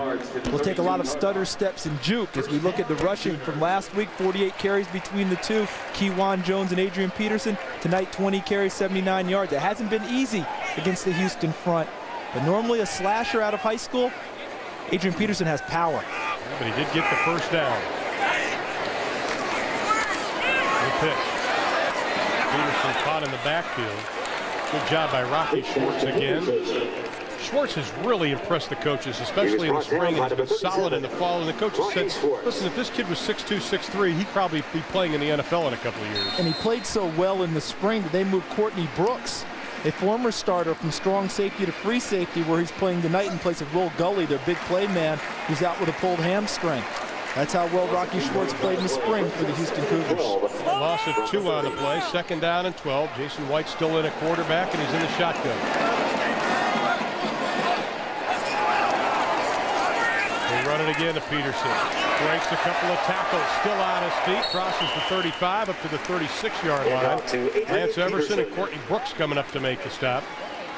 Everson, that senior out of Richmond, Texas. Lance Everson, what a story. Broke his jaw in the spring in a very freak play. Lost 45 pounds. Got it back, and you ask him why? Mama's cooking. And he had to wait until his jaw healed enough for him to eat. They wanted to get the weight back on and continue his training. And Mama took him home and fattened him up. Well, we've got a timeout as Oklahoma's facing 3rd down and 6. Just about 2 minutes into quarter number 3, and Jason White will come over to talk about this situation. And we'll take a timeout. The Sooners, 49 unanswered points, and Bob Stoops and company have a comfortable cushion. The Sooners leading Houston 49-7 as Houston's in the midst of 4 games in 19 days. Played on Sunday versus Rice. Playing again tonight. 3rd down and 6, ball on the 36-yard line for the Sooners. DJ Wolf in the backfield now. Houston brings 5. The Sooners pick it up. White into the flat, complete. 1st down, Oklahoma. Brandon Jones with the reception. Well, you look at that Houston schedule, and also what stands out to us is only one of their first 7 games will actually be played on their home field. Not Reliant Stadium, their home field. And look what comes up on September 23rd. Right, you mentioned 4 in 19 days. Sunday night back here again. Then Army at home. That's the only game that they'll play at their own home stadium. And then they play at Reliant Stadium against Miami. They beat Florida State last night in a thrilling game, a big comeback, before they get into the meat of their Conference USA schedule. Army lost to Louisville today. DJ Wolf on the carry. Over the 50-yard line. Louisville, the preseason pick for Conference USA champion. Returning a bunch of great players, and they've gotten off to a good start. Beat Kentucky in their opener. So how long do you think Jason White's going to play in this ballgame? I think it's this series. I think that they've talked about Tommy Grady getting some experience. They need to have that happen. Paul Thompson is listed as their number 2 quarterback, but they don't want to use him. They want to redshirt him. But there's Tommy Grady, number 15, right there in front of you. He's a guy, redshirt freshman, that they think has a lot of potential, and they need to get him some work if he's going to truly be their number 2, because they want to redshirt Paul Thompson. 2nd down and 8. DJ Wolf tied up as he crosses the 50. Craig Sager, what do you have on that situation? Jason White and the coaching staff discussed that at halftime. Jason's comment was he wanted to stay out there. As you guys mentioned earlier, there were a lot of quarters last year, didn't get a lot of reps. So the coaching staff said, hey, go out there in the first series, figure out what you want to accomplish, put it in the end zone, then come out. Try to get a score here on this first possession of the 3rd quarter. Meanwhile, on the sidelines, Tommy Grady already is warming up. He's a good-looking young man, and when you look at Jason White, what stands out in his uniform, he's not wearing any braces. He put one on in practice Thursday for just a couple of minutes, but he says, I'm not going to wear braces. And Bob Stoops says, are you going to wear braces? He goes, no.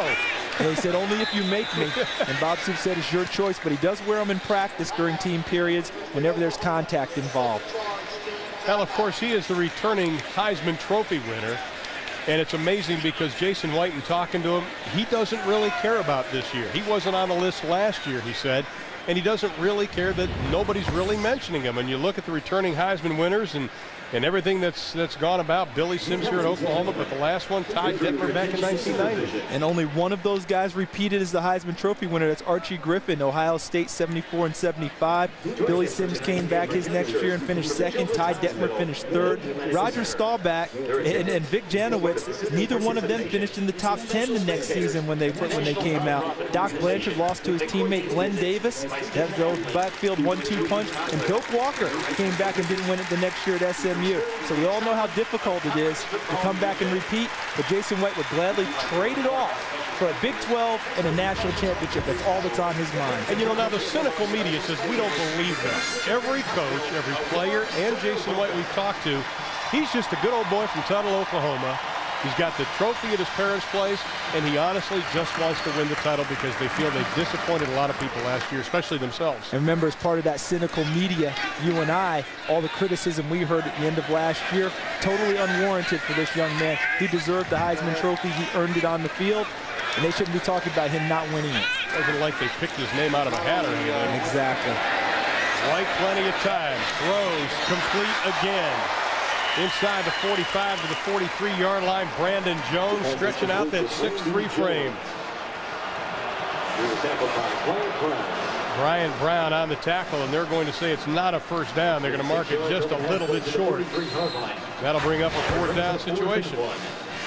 And because this play was made, this young man right here in white, watch him, number 45, Bryant Brown, he's going to get an attaboy in film. Why? He went for the ball, didn't get it, but still made the play, still hustling, no matter what the score is. And now Blake Ferguson gets to work out for the first time tonight. First Oklahoma punt, and it's going to be a dandy. Inside the 5, they'll mark it out at about the 6-yard line. Ferguson, who added over 2 yards on his kicks last year, nails this one inside the 20. 10:36 left in the third, 37 yards on the punt for Ferguson.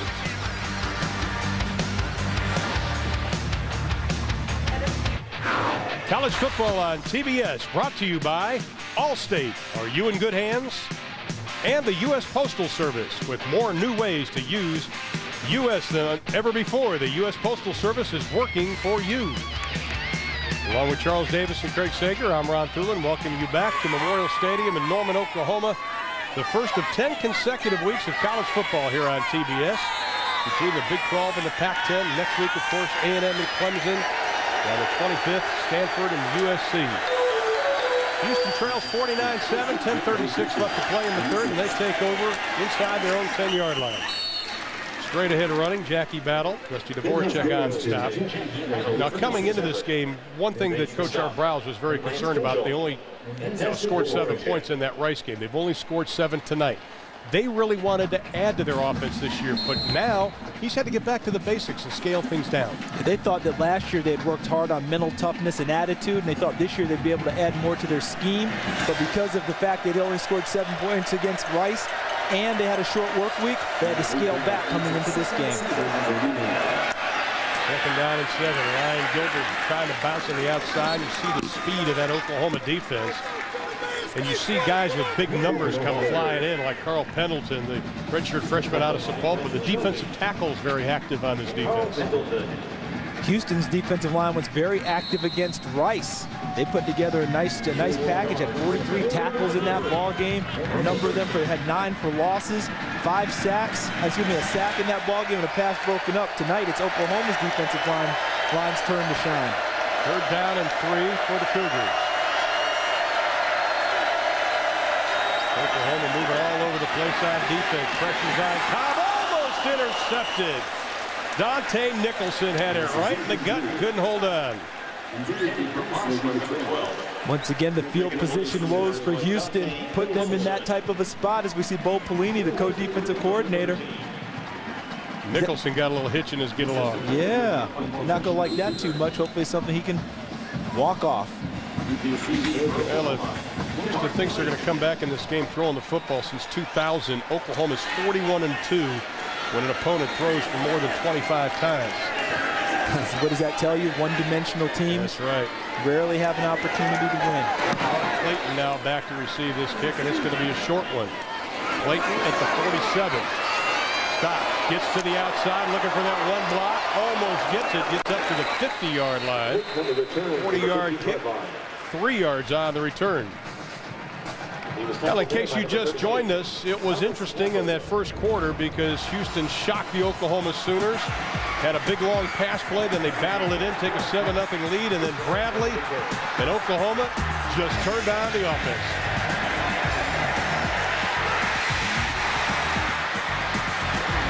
And then how about Perkins? A 41-yard punt return, his 8th of his career, tying an NCAA record. And Adrian Peterson with a touchdown, and it's 49-7. Now Tommy Grady is in at quarterback for the Oklahoma Sooners, the redshirt freshman out of Huntington Beach, California. Now this is an interesting situation with Tommy Grady. Paul Thompson is the #2 quarterback. They want to see if they can get a redshirt. But if Jason White would go down with a season-ending injury this time of the year, I guarantee Tommy Grady would drop back to #2 and Paul Thompson would be #1. Yeah, if they ever feel that their season is in jeopardy, that they can't achieve their goals because their #1 quarterback isn't there, Paul Thompson would go in and be that guy. And Chuck Long, we talked about communication, has talked to Paul Thompson about it, has talked with Paul Thompson's parents. They want to redshirt him, but they won't sacrifice their season in order to accomplish that goal. Well, Tommy Grady's the best thrower of the bunch. He keeps it on the ground. And I think you brought up a good point about communication. What Chuck Long did, he went and talked to Paul Thompson's parents. He said, here's the situation. Yes, we recruited a high school All-American, Brett Bomar. Yes, we've got Grady. Yes, we have Jason White. I'm going to be honest with you. And he was honest with Paul Thompson's parents and with that young man, and they said they handled it famously. And the best part is I laughed at it when we had our meeting with Chuck, because I said, you know something? You're doing a great job with that, but how about next spring when Paul Thompson has to compete with Rhett Bomar and Tommy Grady for the starting job? He could redshirt and still not guarantee himself a starting job next season. And he said it's a good problem to have. It's an excellent problem to have if you're a coach. Well, here's Grady looking for his first collegiate completion. Throws across his body, and it's complete at the 35. But Joe John Finley, a very talented redshirt freshman out of Arlington, Texas. Former high school quarterback, and he's got a hitch in his get along. And in case the last name Finley sounds familiar, you Nebraska fans will remember his brother, Clint Finley. Yeah, he's a tough guy. They just need to get a little more weight on him, get a little more lead in his backside, so that he can get down and hunker down and block. You like his potential. How about Tommy Grady's mobility on that play, Ron? Getting out of the pocket and moving. And he's 6'6". We were amazed on that on Thursday at practice, how mobile he was. Keeping it on the ground. Peterson with a stiff arm. Tiptoes down the sideline, and we've got a penalty flag as they throw Peterson around. Not before he gets to the 22-yard line. And Peterson's got a little hitch. Yeah, that's going to be a late hit. Not malicious at all. Just could not stop himself. But watch Peterson. I talked about young backs coming out being more of a dancer when they first get to the college level. This guy runs with power.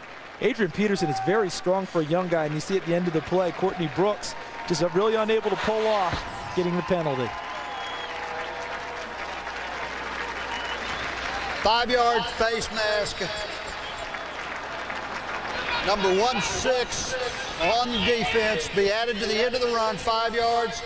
First down. How about Drew George? Instead of just calling him 16. Little 1-6. He a baseball guy too? That's a little baseball term. We say they're 1-6. That's right. That's when you're not sure. And that's part of the problem. A lot of coaches say, well, what happens if the officials start making mistakes about this? But they've been pretty good so far. Well, they end up working their way out and correcting it. Straight ahead running again. Well, Oklahoma not doing anything fancy, as Jason White called it, the vanilla offense. But when you have a player the caliber of Adrian Peterson, who likes to run over people rather than run around them at times. And will actually run over his coaches during practice. Yeah. Chuck Long said he's been clipped a few times along the way, and I think Cale Gundy, the running backs coach, he's caught it a couple of times. So said when 28 has the ball, you just need to get out of the way. He's not really into dodging very much. Well, he's got over 65 yards running the football right now. I think DJ Wolf's in the backfield now, number 25, has a little more elusiveness to him and excellent hands in catching the ball. Second down and 8. It was lead 49-7. Grady looking, throwing, pass complete down to the 12-yard line. Good hands by Will Peoples, the senior out of Humboldt, Texas. And Ron, you notice Tommy Grady throwing the ball. Let's address this right now. Watch Tommy Grady as he steps up, gets set to fire. A lot of people say with this kind of a lead, why would you ever throw the football? Are you trying to embarrass the other team? This guy needs work in case he has to play at a critical time. I think Coach Art Briles will understand it. You know, you can't just go ahead and sit on it all the time, because you can actually get your own guys hurt if that's all you do and let the defense load up on you. You have to continue to play the game. We want to thank Allstate for providing tonight's goalpost cam. You're in good hands with Allstate. Pitch back to Peterson. Cuts inside, bounces outside. First down, Oklahoma. Courtney Brooks coming up to make the stop again, but what a move by Peterson. Is that the old give him the leg and take it away? Right. Huh? And I just talked about his power and said DJ Wolf's the elusive one. Well, Adrian Peterson can be elusive too. Watch this, following the block by Dan Townsend, number 39. Whoop, whoop, right in the hole before Courtney Brooks. And then Joe Clay comes down to help out. Nice run by the freshman. Well, his 35-yard touchdown run last week versus Bowling Green, he did sort of the same thing. He put a little juke in and busted out to the outside. 72 yards rushing now for the freshman. And we're going to have a timeout called by Oklahoma.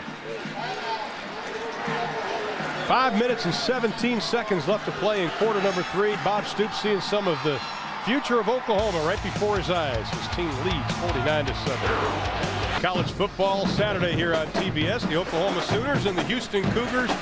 Oklahoma with a 14-game home win streak, 31-1 at home during the Bob Stoops era, and they're about to add one more to that notch with 5:17 in the third. The Sooners lead at 49-7.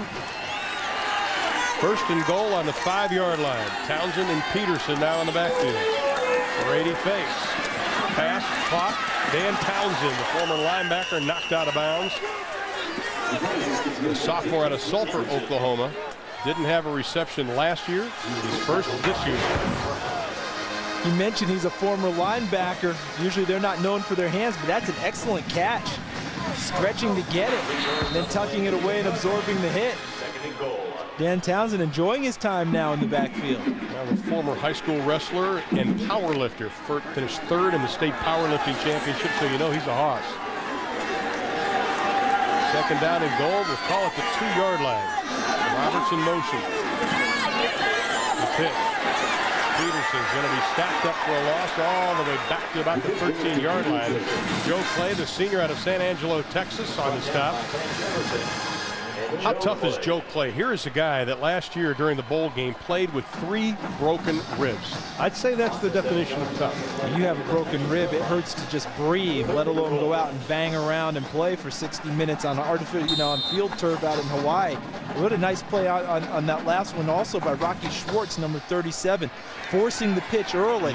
Took away the lane and allowed Joe Clay to clean up. Schwartz has had a nice game. They told us that he doesn't play like a true freshman, does he? Excuse me, a redshirt freshman. Third down and goal from the 9.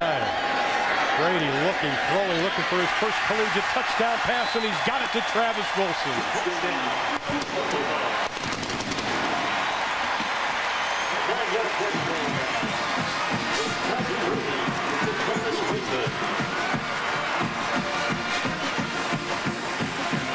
Well, Jason White gives the attaboys. Travis Wilson with his second touchdown reception of the evening. Brady's first as an Oklahoma Sooner. And DeCarlo on to kick the extra point again.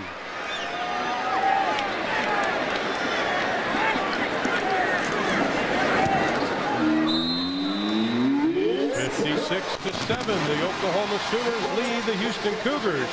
Let's send it down to Craig Sager with a man who hopes to see his son play for the Sooners one of these days. Thanks. All right, you are, Ron. Tommy Brady obviously leading the Sooners to a touchdown, the third-string quarterback, while the second-string quarterback, Paul Thompson, and his father, Mark, only sit, watch, and cheer.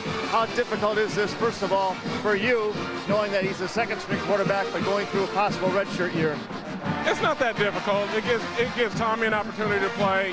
Paul gets an opportunity to still learn, get reps in practice, and see if he can't get another year so he can come in here and hopefully win the starting job and go from there. You obviously seem relaxed here, but what is it like for your son having to go through practice, not knowing, well, if Jason White goes down, I'm the #1 quarterback. If he doesn't, I don't play all year. He's comfortable with it. We've already talked about it. We've discussed it. I put certain scenarios to him, and, he knows he's going to have to, suck it up, and I know he wants to play. But this is, I think, what's in the best interest for the team. It's what's in the best interest for Paul. So I think it'll work out. I think he'll be okay with it. Ron and Charles mentioned Chuck Long, all the respect he has for you and your family, the discussions he had with you about what to do with Paul Thompson. What does Chuck Long mean to you? Chuck Long is probably the main reason we came here. I thought he could teach Paul to, be quarterback, learn, get better. He's been in our corner the whole side. We had discussions about this, and I asked him about it. He asked me some questions, and we just both thought this would be the right thing to do. If it works out that way, and hopefully Jason will stay healthy and take us to another national championship. Well, Paul Thompson is the heir apparent, but Tommy Grady is going to get some experience this year. They also have the #1 high school recruit last year in Rhett Bomar. Does Paul think he'll have a fight for the job next spring? Everybody on this team is going to have to fight for their job. Nobody's going to be given anything here. You're going to have to go in there, you're going to have to win it, and you're going to have to play well to do that. He knows that. He knew that coming here. If you want to play and you want to play with the best, you come to Oklahoma. If you're scared of competition, you don't come here. Great father figure for Paul. Thanks for being with us. Back to you, Ron. I tell you what, Craig, Bob Stoops wishes he had probably 100 parents like that with that attitude. You got to compete no matter what.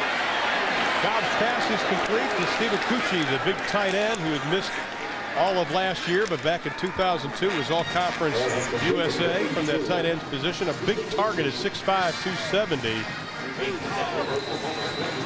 Hey, Craig, quick question for you. Yes. Did you get a sense from Mr. Thompson that here's the worst case scenario? Paul doesn't play all year. Jason goes down in the Big 12 championship game, and now they're asking to burn Paul's red shirt. Are they comfortable with that? Yes, they are. They've discussed all scenarios, all options. Obviously, that's something you wait to see. If Tommy Grady has a great year and somehow plays a lot of playing time between now and then, maybe the coaching staff would feel differently.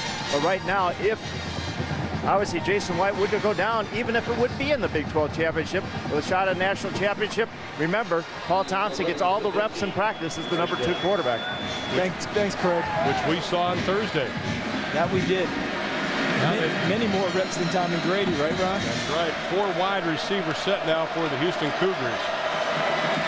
They're just trying to get something going. We heard Craig Sager talk to what Coach Browse said at halftime. Just not laying down. Cobb's pass is complete up to the 40-yard line. This is the Houston offense we thought we'd see. Kendall Browse with the 3rd reception of the year, or of the night, and got a penalty flag on the play. That's what we saw Bowling Green do to Oklahoma last week. A lot of those quick look-in passes on their defense. Another sideline warning for Oklahoma. I'm going to go out on a limb here. There's a trend. I think they're trying to clean up sidelines this year. I may be wrong. I think you've got that correct. And I think what we're also seeing from Art Briles' team, you mentioned, what he told them at the half, who's going to stay with it, who's going to keep competing. I think they're doing that. Trying to establish something on the run with Jackie Battle. Maybe got a couple on the 1st and 10. 3:09 to play in the 3rd quarter. Coach Browse just coaching his team up on the far side. Our 1st and 10 line is brought to you by Home Depot. How about this? This is almost like a mass substitution. 1st and 10 from the 36-yard line. Looked like about 5 guys came off and 5 guys came on.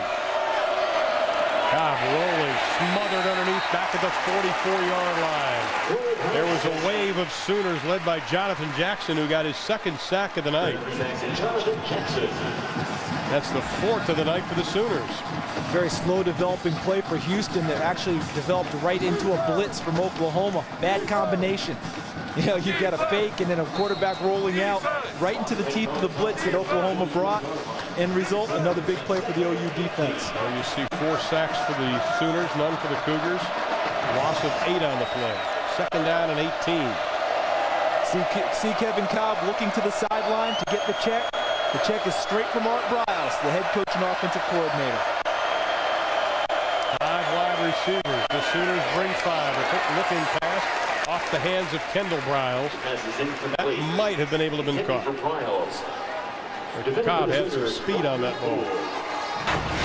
Houston's had moderate success tonight when they get into a spread formation, 4 or 5 wide receivers in the pattern, having their receivers get inside the Oklahoma defensive backs for opportunities. There was one that was missed by the Houston Cougars. That was funny when you were asking Coach Browse, listen, do you get it from your wife when you get home? If Kendall doesn't do well, you don't play him enough?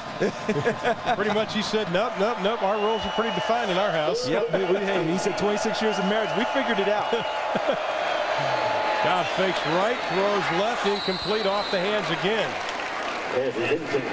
Leonard Gibson had the hands on it, the sophomore from Corsicana, Texas.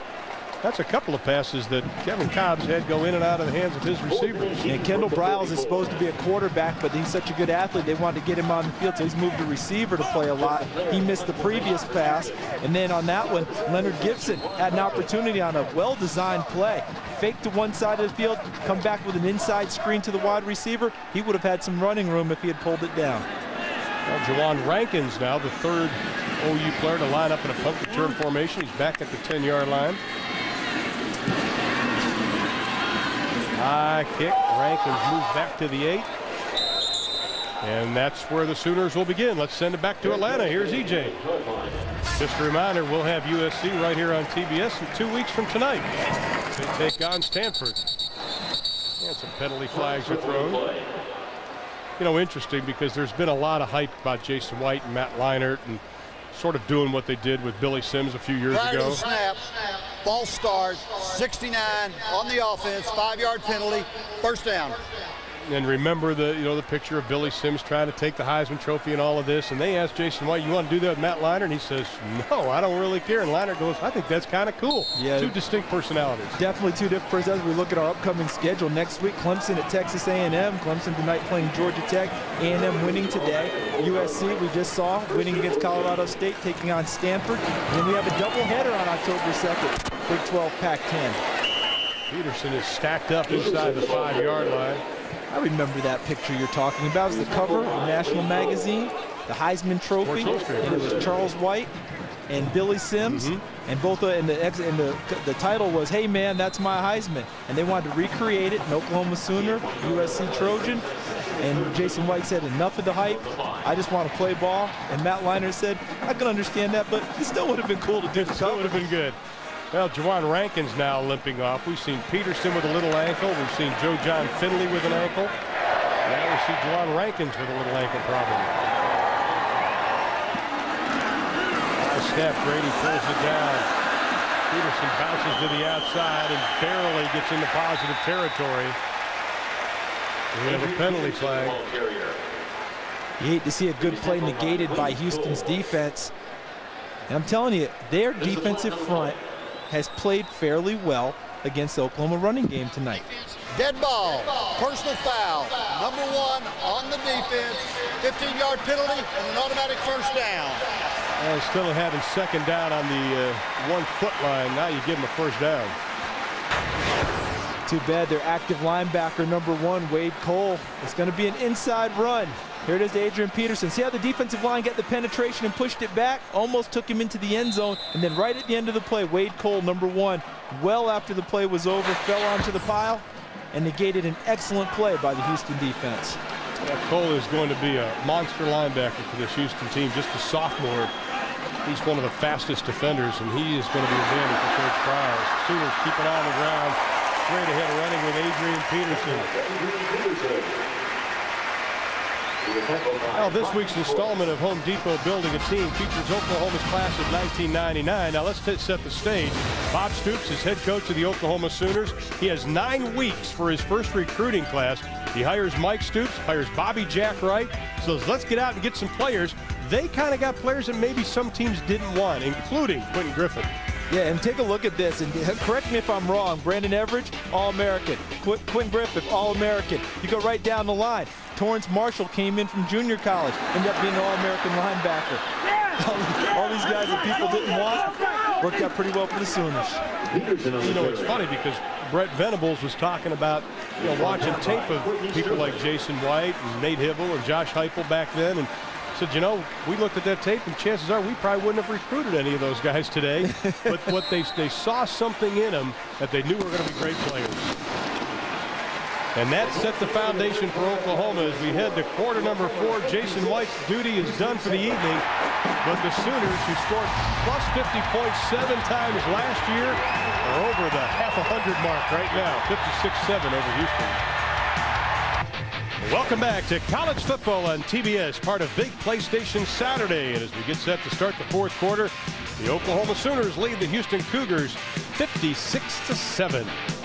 Along with Craig Sager, Charles Davis, I'm Ron Thulin, welcoming you back to Memorial Stadium in Norman, Oklahoma. We look at the young freshman quarterback, Tommy Grady. 2nd down and 7 for the Sooners. From the shotgun, a little fake, little play action, a little pass down to the flat, a little completion. Will Peoples on the reception. Well, this has been a dominating place for the Oklahoma Sooners. 14-game win streak, that's what they've averaged. How about 47 points to 12 for opponents? That is dominating your home field. With 60, 50-plus points games scored. Not bad. Even got to 71. I believe that was the game last year against Texas A&M here. I believe they won that 77-0. 3 in the 60s. And that's like college basketball scores these guys are putting together. And they up the capacity here to over 82,000. And for the 2nd consecutive week, we're at 84,000. Not bad. Grady pass, almost intercepted, overthrown, right into the hands of Stanford Routt. An opportunity missed for Houston with Stanford Routt. Pass broken up, that's good. but he'll get a negative on his play sheet, and he gets graded, Ron, because that's a ball he should have caught. So his defensive backs coach said, good job being in position. But you got to catch that one, take it the other way, give us an opportunity. Now the Sooners with their second punt of the night. Had to wake Blake Ferguson up. He had the old headset on over there. Spiraling kick back to the 10-yard line, backtracking to the 8-yard line. Donnie Avery trying to find some kind of running room. 64 yards on the kick. We'll call it 19 on the return. Well, fans, it's time to vote for your T-Mobile Player of the Game. Now, here's how you vote. You pick up your phone, which is easy to do. Text A, B, C, or D and send to TBS 827, and we'll give you the results just a little bit later. You have a choice of Cole, Perkins, White, or Clayton. Tough choice. I got to go with Mark Clayton. Yeah, not bad, huh? And the results is going to be shown in the post-game show with EJ. So you have a Heisman Trophy winner, an NCAA record holder. That's a little tougher. Exactly. Lots of voting. Now the Cougars take over. Ryan Gilbert, left side, has some running room. You know, I'd like to see Brent Venables and also Bo Pelini on that, even though you're up big. Those coaches do not like when this kind of stuff happens. No. Somebody bounces to the outside. No, we saw Bo Pelini standing there. He will be the calmer of the two. Brent Venables is probably bursting the vein right now because this is not what he likes to see. An excellent run by Ryan Gilbert. Got a nice block up front, and then made the most of what he could getting outside. There's Brent Venables. Think he's still intense? Look at that face. Keeping it on the ground. Cobb dances to the outside. And one of the changes in Oklahoma's defense, they didn't change a whole lot when Bo Pelini came aboard, but Brent Venables and Pelini, they talked about more accountability this year with loafing and with mental assignments and finishing plays, and they're holding everybody accountable. But what's happened is the players are holding each other accountable now. Yeah, they put together a grade sheet that they wanted everyone to see, so you'd see all the scores each day in practice and after every game. Harry McDaniel, that's his second tough hit he has taken tonight. We have a penalty flag thrown on the far side of the field. Yeah, they said they wanted to quantify what they were talking about. So they came up with a system, and now the players observe the grade sheet, and then they get on each other and continue to work with each other, trying to get everyone better so no one loafs on any plays or takes a play off or does the wrong thing. And Bo Pelini says that it's probably been tougher on Brent than Brent has been on him, because he says, you know, Brent was used to this emotional Mike Stoops, and, you know, Mike's doing a great job down in Arizona, but he says that Brent has really opened him in open arms, and Brent has taken the stuff that Bo Pelini learned in the NFL with the Green Bay, the 49ers, and taken it to heart. Seg, can you add a little bit? Yeah, Bo Pelini was talking about where he got the accountability in practice and now the grading system. He said he got it from Pete Carroll when he worked with Pete Carroll in the NFL. I talked to Pete Carroll about it, and he said the number one thing he thinks is the most important part of all his success is competition. He likes the players to compete. He likes them to be accountable. He thinks competition brings out the best in them. It's also interesting, he has a depth chart. When the number one player goes down, he says, I do not automatically promote the next guy. It's an open competition. He says it's like the guy who gets passed down for a job. He goes to the president and says, hey, I've got 15 years of experience. And the president says, no, you've had 1 year experience 15 times. Wow. So Craig, it sounds almost like wrestle-offs, right? You know, when a guy, you have to wrestle for one spot, and you got two guys going at each other, whoever wins goes. Competition brings out the best. Absolutely. Good stuff. I guess you'd call that user-friendly. Yes. 13:31 left in the ball game. And the penalties were against the Houston Cougars. And second down and 8.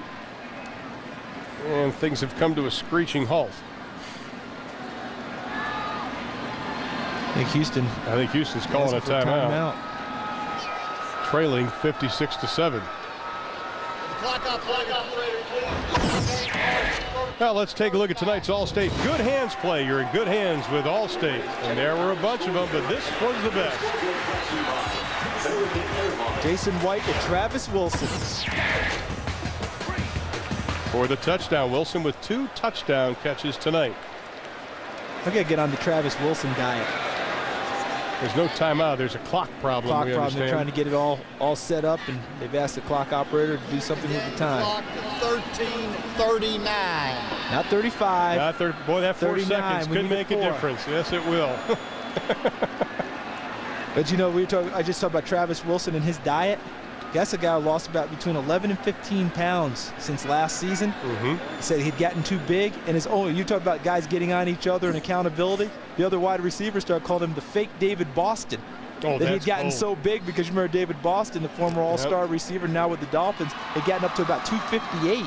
Really had to rip body, but they thought that might be slowing him down in his play. And they said, you're the fake David Boston. And he got the message, dropped the weight, and has come back and had a great fall camp and worked his way into the rotation again. Well, we're still waiting for that infamous 4 seconds. Well, next week we will head down to now he's back in the lineup, and Coach Fran pitches the shutout today, so maybe hopes are renewed down there. I think so, and you got to take a look at Clemson, ranked number 15 in the country, have a tough one with Georgia Tech tonight in Death Valley at Clemson. And if they can come out of that one, they'll be 2-0 heading to Aggie Land and riding, I believe, a 6-game win streak from the end of last year, won their last 4, including a big bowl victory over number 6 Tennessee at the time. And now gone on and won their opener in overtime against Wake Forest. That could be a heck of a good ball game. On 2nd and 8, Cobb just puts his head down as he is buried over by a bunch of big bottles. Remy Aodell comes up. The junior out of Grand Prairie, Texas, the transfer out of Northeastern Oklahoma A&M. His 2nd sack of the night and 5th for the Sooners. And put a cap on our game for next week. Reggie McNeil, the quarterback, as you mentioned, played for A&M tonight. Led them to a 31-0 victory. And on the other side, his counterpart for Clemson, Charlie Whitehurst. A lot of people say he's the best quarterback in the ACC. So get a look at those 2 guys going at it next week. And Clemson and Georgia Tech tied up at 7 at halftime. Ernie will update that at the end of the ball game. Pass is incomplete. The pass is incomplete. Intended for Stephen Cucci, number 82. The big tight end. Got to bring up a 4th down and 14. Oh, the punting for Houston got better. In that first half, it was not very good. Justin Laird really had his problems, but since then he seems to have settled down a little bit. He's getting them in the 40-yard range. Man, no offense to Justin, it couldn't have gotten much worse in the first half. He just wasn't hitting it well at all. Maybe now he's relaxed a little bit, getting it out of his system. He can now show his true talents. Mark Clayton's going to try his hand at returning punts. He's standing back on his own 15-yard line. There's plenty of time, a line drive kick. Just lets it go, and it's going to take a Houston stop. At about the 3, we have a penalty flag thrown back at the 42-yard line.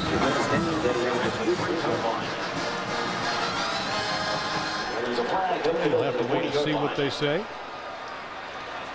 There is no penalty. There was enough men on the line of scrimmage. All right.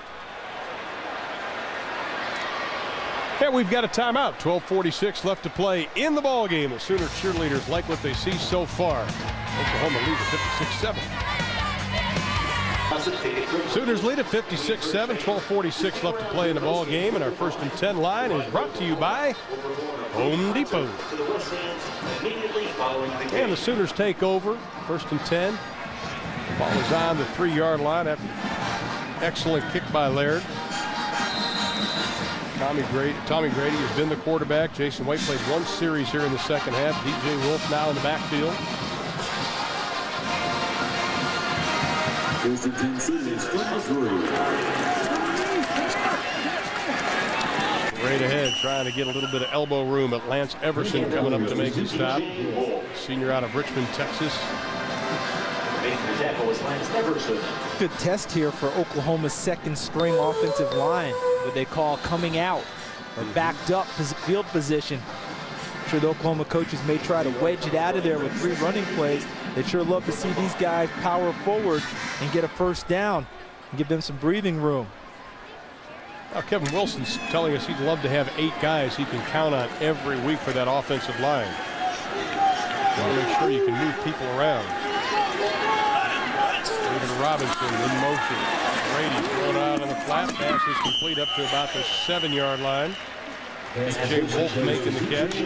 Do you see DJ Wolf starting to become a little Reggie Bush of USC? I think that's what they're trying to get to in terms of a package for him. what will be the best runs for him, getting him out into open space because he has the great hands, as they described us. He has wide receiver hands, very elusive in the open field. Try and get him into the slot, get him out wide, get good matchups for them, and have him do things in open field. I think that's a good comparison, trying to use a Reggie Bush type of a package for him. Well, we'll have our own comparison in a couple of weeks when we see him playing Stanford here on TBS. Maybe not as many carries as Reggie Bush might get in the game. Brady throws the pass right at the first down marker to David Robinson.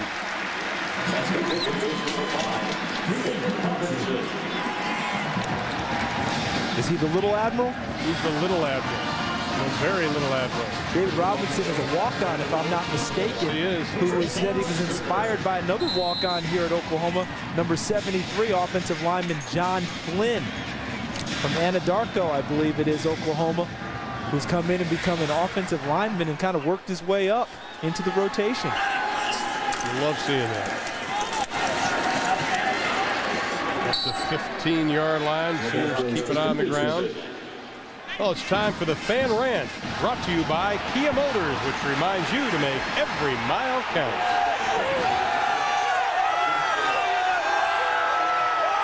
These are the Roughnecks, the spirit group that's been around Oklahoma for decades. They're the ones who also have the Sooner Schooner, and they're doing our little rant. And then we have the basic fan. And the rant's all about showing school spirit and rooting on your team. And they did that. Second down and 9 for the Sooners. Straight ahead running is DJ Wolf. Kewan Jones has not played since about the second quarter. Late in the second quarter, we saw him hobble off just a little bit as Brooks now down in a little bit of pain. They can ill afford to lose another deep safety guy. Will Gully, their top guy's out of this game with a bad hamstring, and that's why Courtney Brooks has moved into play. They don't want to lose him. He's made a lot of nice plays tonight for the Houston Cougars. And you're talking about David Robinson catching the ball, and saves inspired by John Flynn, offensive lineman number 73. He's worked his way into the rotation. Kevin Wilson, his offensive line coach, said he really didn't beat anyone out. He just outworked people and outlasted them. And John Flynn gains his inspiration from Kevin Wilson, his offensive line coach, because Kevin did the exact same thing at the University of North Carolina, where he was a walk-on and worked his way into the rotation with the Tar Heels. And so he has a soft spot in his heart for guys who will work hard like John Flynn, work themselves into it. And he says, you know something? He's got a scholarship, but it wasn't a gift. He earned it. And actually, he will get meaningful snaps for us this year as we take a look at Kevin Wilson, the run game coordinator and offensive line coach for the Sooners. So if you work hard at this, in this game, you have an opportunity. And David Robinson has seen it happen at OU, and off they go. Didn't know you have a walk-on center during the national championship team. They call John Flynn the next Kevin Wilson. Exactly. I think they're going to coaching too. Brady winds up, fires good enough for another first down for the Oklahoma Sooners. Leo Ford on the reception, his first catch of the year. Speaking of using guys in the passing game, Leo Ford getting out wide. Another receiver running an out cut. Ball delivered very well by Tommy Grady. Grady is now 7 for 7 throwing the football for 45 yards. Not a bad debut, plus a touchdown. I think that'll work. He'll feel very heartened after his work tonight. Wolf steps over a couple of defenders with a stiff arm as he crosses the 40, and that should be a late hit. And it is. Here comes the penalty flags. Well, the first hit, Stanford route. Rocky Schwartz came up to clean him up, but then we had a penalty. Good run, though, by Wolf. Watch him get through the traffic, navigates, and then breaks to the outside. Get the ball tucked firmly in the outside arm, slips the first tackle. Yeah, tries to use a stiff arm. Just no awareness right there of where he was on the field. The last defender for Houston coming into the play.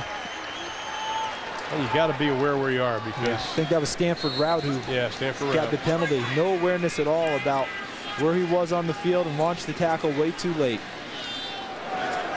Well, I think Art Browse pretty much summed it up.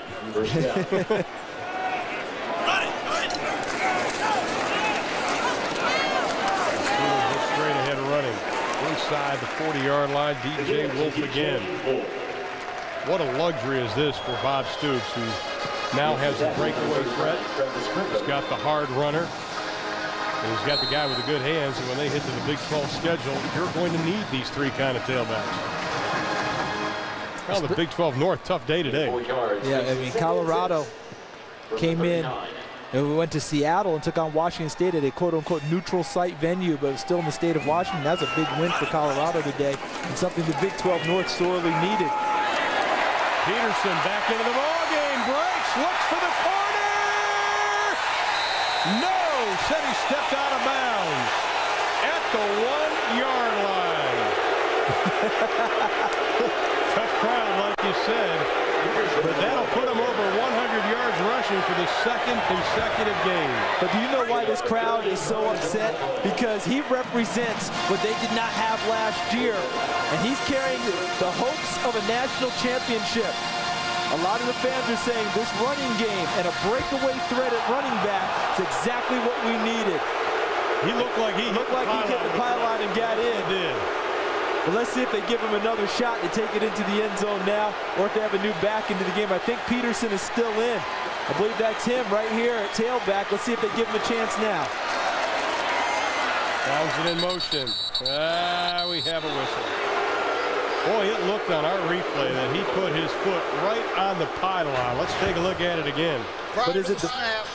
False start. It hit the pylon. 59 offense, 5-yard penalty, still first down. And the ball, see where it was frozen? Yeah. The ball was in the inside arm crossing the goal line, which is exactly what you need. So the pylon hitting and the ball crossing the goal line should have equaled touchdown.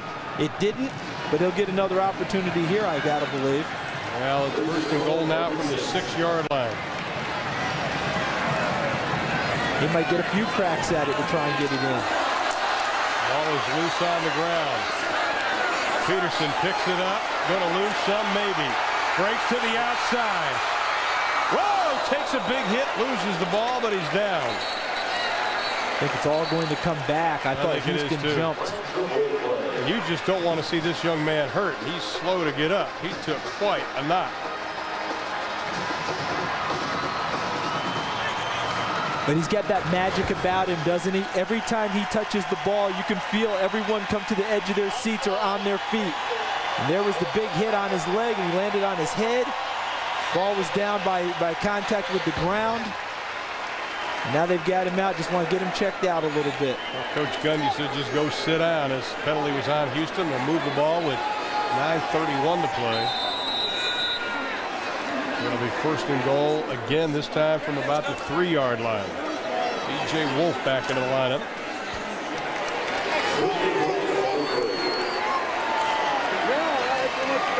Peterson with 116 yards rushing. DJ Wolf stops, ducks his head. Still moving his feet. Gets down to about the 2.5-yard line. Well, when you think of freshman running backs here at Oklahoma back in 1982, was a young man by the name of Marcus Dupree. That's what he did on the left. So far, Adrian Peterson on the right, and that's updated stats, 216.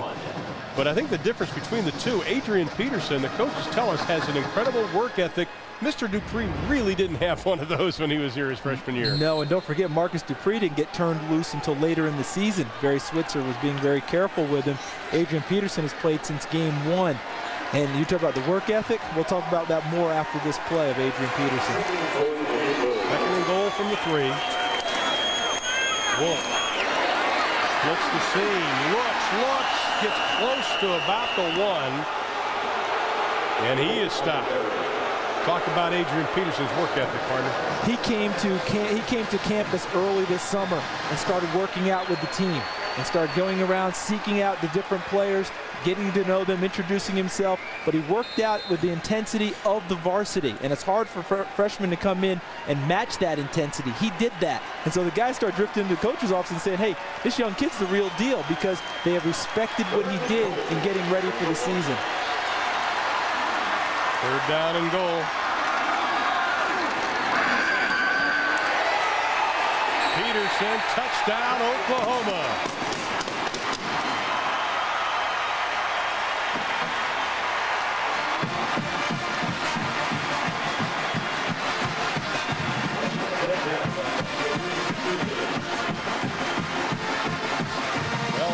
work has paid off. You saw the upper body strength of Adrian Peterson after he took the hit that just dragged the defenders in there.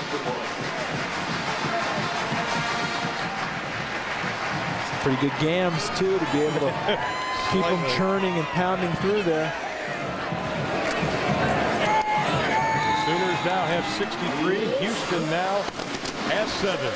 Adrian Peterson with another touchdown tonight from the running back spot. He's over 116 yards rushing and a couple of trips to pay dirt.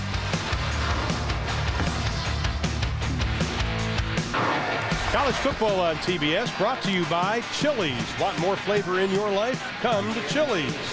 The Home Depot. Go from wondering how to knowing how. At the Home Depot, you can do it, we can help.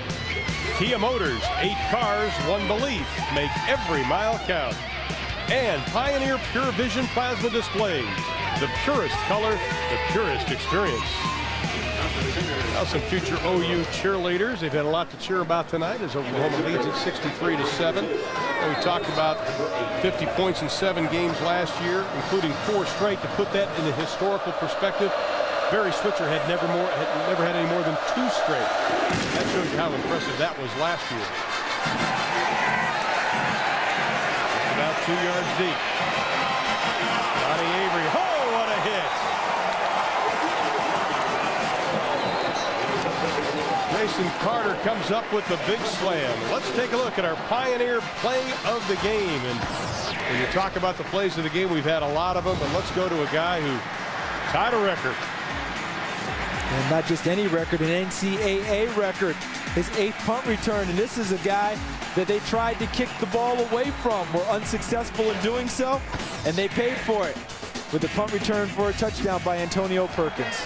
Ties Wes Welker's record with 8, and he still has a lot of games to try to add to that. And Wes Welker, the scat back from Texas Tech, boy, I enjoyed watching him play. Well, I'll tell you what, for a guy his size from Heritage Hall High School, actually right up the road here from Norman, he was quite a player. And don't forget, he really wasn't fast. That was the best part about it. You put a clock on him, you'd say no way. But game speed and elusiveness and great vision in his running, he was quite a football player at Texas Tech. 7:10 to go in the ball game. 2nd down and 6. Terry McDaniel. McDaniel's had a couple of nice plays tonight, but he has really paid for him on at least 3. He's had to earn it. He slipped the first tackle attempt by Brandon Shelby, number 5, a one-on-one open field tackle. But then as he tried to get downfield, he took the double whammy from the Oklahoma Sooner defense. Daniel, just a redshirt freshman out of Lubbock.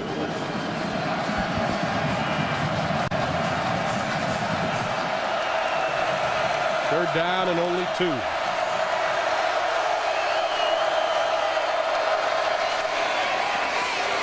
Running. First down, Houston. Ryan Gilbert. You know, we talk about the co-defensive coordinators, Brent Venables and Bo Pelini for Oklahoma. The relationship, though, with Bo Pelini and Bob Stoops goes a long way back, right, Craig Sager? Yeah, normally Ernie Johnson gives our updated scores, but Bo Pelini and Bob Stoops want everybody to know that their alma mater, Cardinal Mooney High School in Youngstown, Ohio, won last night over Cleveland East Shaw 35-0 to go 3-0. Now Bob's father was the defensive coordinator. It's a position now held by his older brother Ron. They have been playing the OU style defense. They have yet to give up a touchdown all season. They have that big Steel Valley rivalry though next weekend against Warren Harding. And ironically, not only did all 6 of the Stoops children go to Cardinal Mooney High School, but I talked to Bob. He says his best teammate, world boxing champion Ray Boom Boom Mancini. Should have seen him on kickoffs. Boom Boom had to have been a wedge buster. Yeah, wouldn't you think? It had to have been. They play some good football in that Youngstown. Cardinal Mooney High. One of the great high schools in the Youngstown area. Taking out to the right side. Riles picks up some yardage. Had the big play, of course, in the first game. And we have a penalty flag thrown. Big late hit, I think, on the sideline. Things he ducked out of bounds. Personal foul, late hit out of bounds on the defense, number 6, 15 yards from the end of the run, automatic first down. Stick around for the Dodge post-game report. Ernie Johnson will catch you up on all of today's action, including that Michigan-Notre Dame highlights with a report from Todd Donahoe. And we'll look ahead at next week's game on TBS between Texas A&M and Clemson. And there were some shockers today in college football. Oregon losing and Kansas State losing. My goodness. Michigan losing at Notre Dame. Yeah. Nebraska going down. Nebraska trailing 6-3 at halftime. Pass, caught, nice catch. Oh, a beautiful throw, too. That was well done. Leonard Gibson on the reception. Now, I know they don't have a playbook that everyone carries at Houston, but this is just how they draw it up on the big board, isn't it? And they talk about designing a play. Perfectly thrown ball, great catch. Good coverage by Williams, number 41. But that ball was just thrown so well, he had no chance, Darian Williams. Gilbert again on the run. So we didn't see Anthony Evans that much, the starting running back. Jackie Battles played sparingly, but has played well at times. But they're getting a good look at Ryan Gilbert, who was the transfer from LSU. Only had one rush versus Rice last week for negative yardage. Good size young man at 5'10", 215, but he's getting a little bit of work tonight. And it's good for him to get in and get some positive plays. He fumbled the opening kickoff against Rice last week in their game. It led to an early score for Rice and set the tone for the evening for Houston, so he's trying to erase that memory tonight. Jackie Battle stepping over people, tries to get up to that first down marker. Jason Carter, the sophomore for Tulsa, Oklahoma, on the stop. You know, when you talk to the other coaches, Houston and Dave Maggard, the AD, who hired and also gave Art Briles an extension already this year, you talk to them, they say one thing Coach Briles has done, he's made this team a true team. He's old-time Texas football, my friends. He's that West Texas style that you play together, you win together, and you lose together. And I guarantee after tonight, that attitude's going to prevail in the Houston locker room. Yeah, it's a great point that you make. He's the offensive guru as this play develops. He also makes sure the defense is taken care of, too. Bob rifles the pass to the 10-yard line, down to the 9-yard line. It's Gibson again. 407. Now this is where the starters of OU on defense are standing up saying, guys, what are you doing? Yeah, and I don't think they're going to go running back into the game either. No. I think that what's going to happen is that this has been a situation created by the second team defense. They're going to have their opportunity to try and work their way out of it.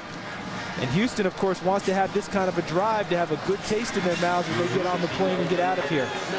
Dusty Dvorak would look at me. It would be Crumble City. On the ground, Battle tries to get in, but he's going to be a skosh short. How about that? Not a smidge, a skosh. Jim Ross, JR from the WWE told me. Speaking of WWE. I would take Dusty Dvorak in a New York minute because he's got all the makings of what we want. And he's been kind of coy about that. You see the face paint he's got going on. Yeah. All right, that's kind of WWE looking. But he's been coy. He said, football first, football first. Here's a kid, first 2 years, no starts. Last year, first team All-Big 12 and academic All-Big 12. Looks like Houston punched it in. Touchdown, Ryan Gilbert. Gilbert's first touchdown as a Houston Cougar. Let's give them a lot of credit for that drive, Ron. A lot of credit, a lot of character shown by the Houston Cougars and Art Briles' team. They didn't have to do that. This thing's been over for a long time, but they stayed with it, ran their offense. You notice it wasn't just throw, throw, throw. Ran their plays. Tried to tune them up, trying to get ready for Army next week in their Conference USA opener. An excellent drive. Here's Dustin Bell looking for his 69th consecutive PAT, and it's blocked. Oh, my goodness. He had the third best active streak in points after touchdown, and that is stopped. But Gilbert gets the touchdown, and Houston has 13.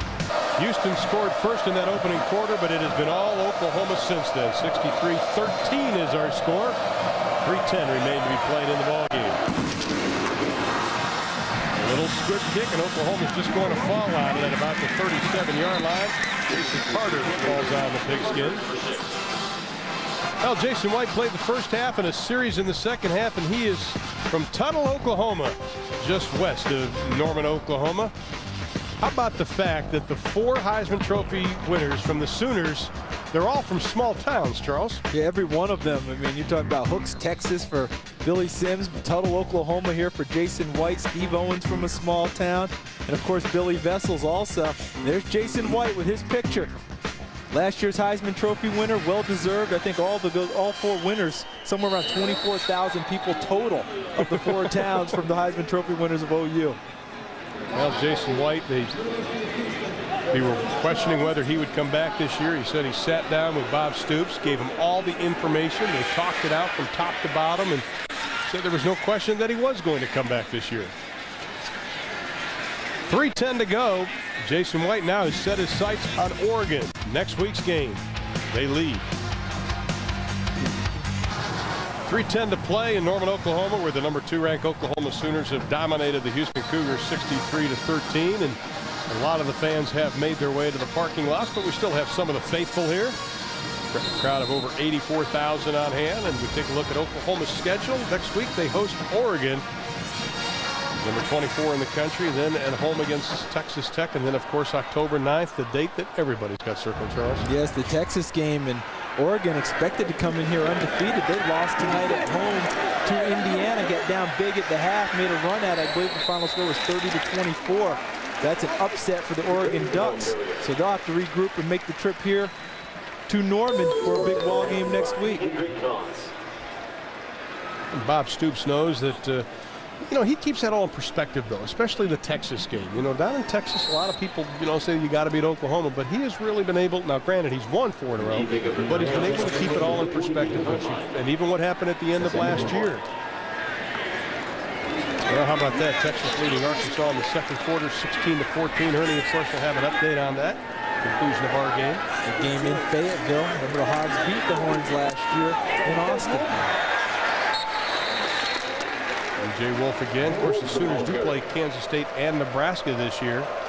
I wish they played Nebraska every year. Yeah, that's a rivalry that's been lost in terms of playing every year, and I think it's unfortunate. It's the unfortunate byproduct of expansion, but it's one that I think college football fans everywhere lament is not played each and every season. Right. That's one that you just knew. You turn on the TV around Thanksgiving time, and you'd have a great football game and a terrific rivalry, and I think everyone misses it every year. 7 yards on the play to the 46-yard line. First down. First down and 10 for the Sooners. Ready? Hands it off to DJ Wolf. Well, Craig Sager, we've talked a lot about Coach Browse and Stephenville High School. They have quite a tradition of winning football out there in Texas. Yes, they do, and obviously Sterling Doty, the center, and also Kevin Cobb, the quarterback, went to Stephenville. They led that last drive for a touchdown. We might as well give equal time and report that Stephenville last night a big win over Alvarado by the score of 71-28. So Stephenville also undefeated in the ranks. And by the way, we talked about Ray Boo Boo Mancini being from Cardinal Mooney High School, the most famous alum from Stephenville, not a football player. He is Ty Murray. It is Cowboy capital of the world. Not only is he the bull riding champion, but he's also married to Jewel, so he's got it going. All right. All around. Come on. Sage, you got it all going on. Let me tell you. I'll tell you, NASCAR, rodeo, we got it. I mean, Sage's got it all. All right, if he's that good, what are the nicknames for Stephenville High and Cardinal Mooney High? That's what I want to know. I mean, I know he's good, but let's see him pull that out. What about some nicknames? What are the team names? Well, Stephenville is very easy. It's Yellow Jackets. And I'm surprised you asked about Cardinal Mooney because that's way too easy. The Cardinal Mooney Cardinals. No, come on. The guy's got it all. You can't stump him. No, it isn't. It's like we give him some fine parting gifts. He's like Ken on Jeopardy. You can't stump the guy. We've got a fumble, and Houston does recover the football. Well, this will give the Oklahoma coaches something to chew on, won't it? Heading to films. That's right. Before the guys get too comfortable. They're not going to like this. See Brent Venables exhorting his defense now. Sudden change. Ball's tucked well.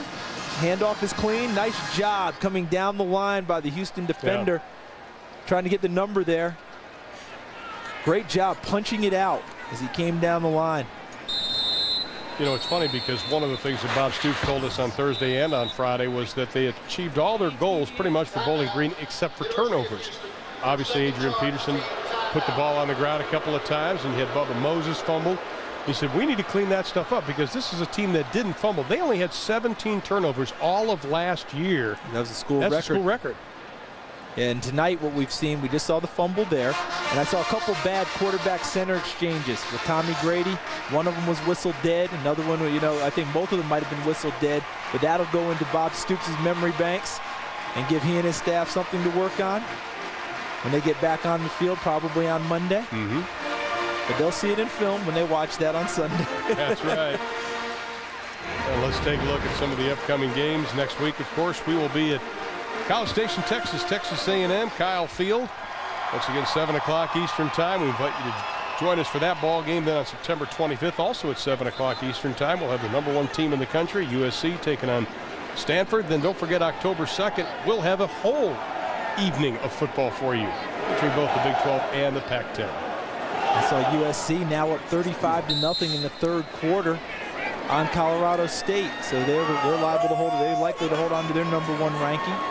Oklahoma, solid #2 right now.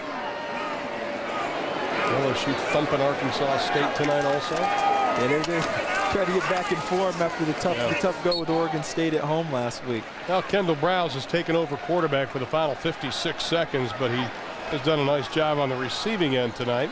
But they also want to make sure that he's ready as a backup quarterback. Should be, though. He's been playing in his dad's system for years. I think this is one of the reasons he wanted to come to Houston, not just to play for his dad, but he was a quarterback at Stephenville High. You mentioned it earlier, Ron, 16-0, state championship, put up big numbers before he transferred to a school in Lubbock when his dad took a job at Texas Tech. And the lure of trying to play quarterback again was pretty strong for him.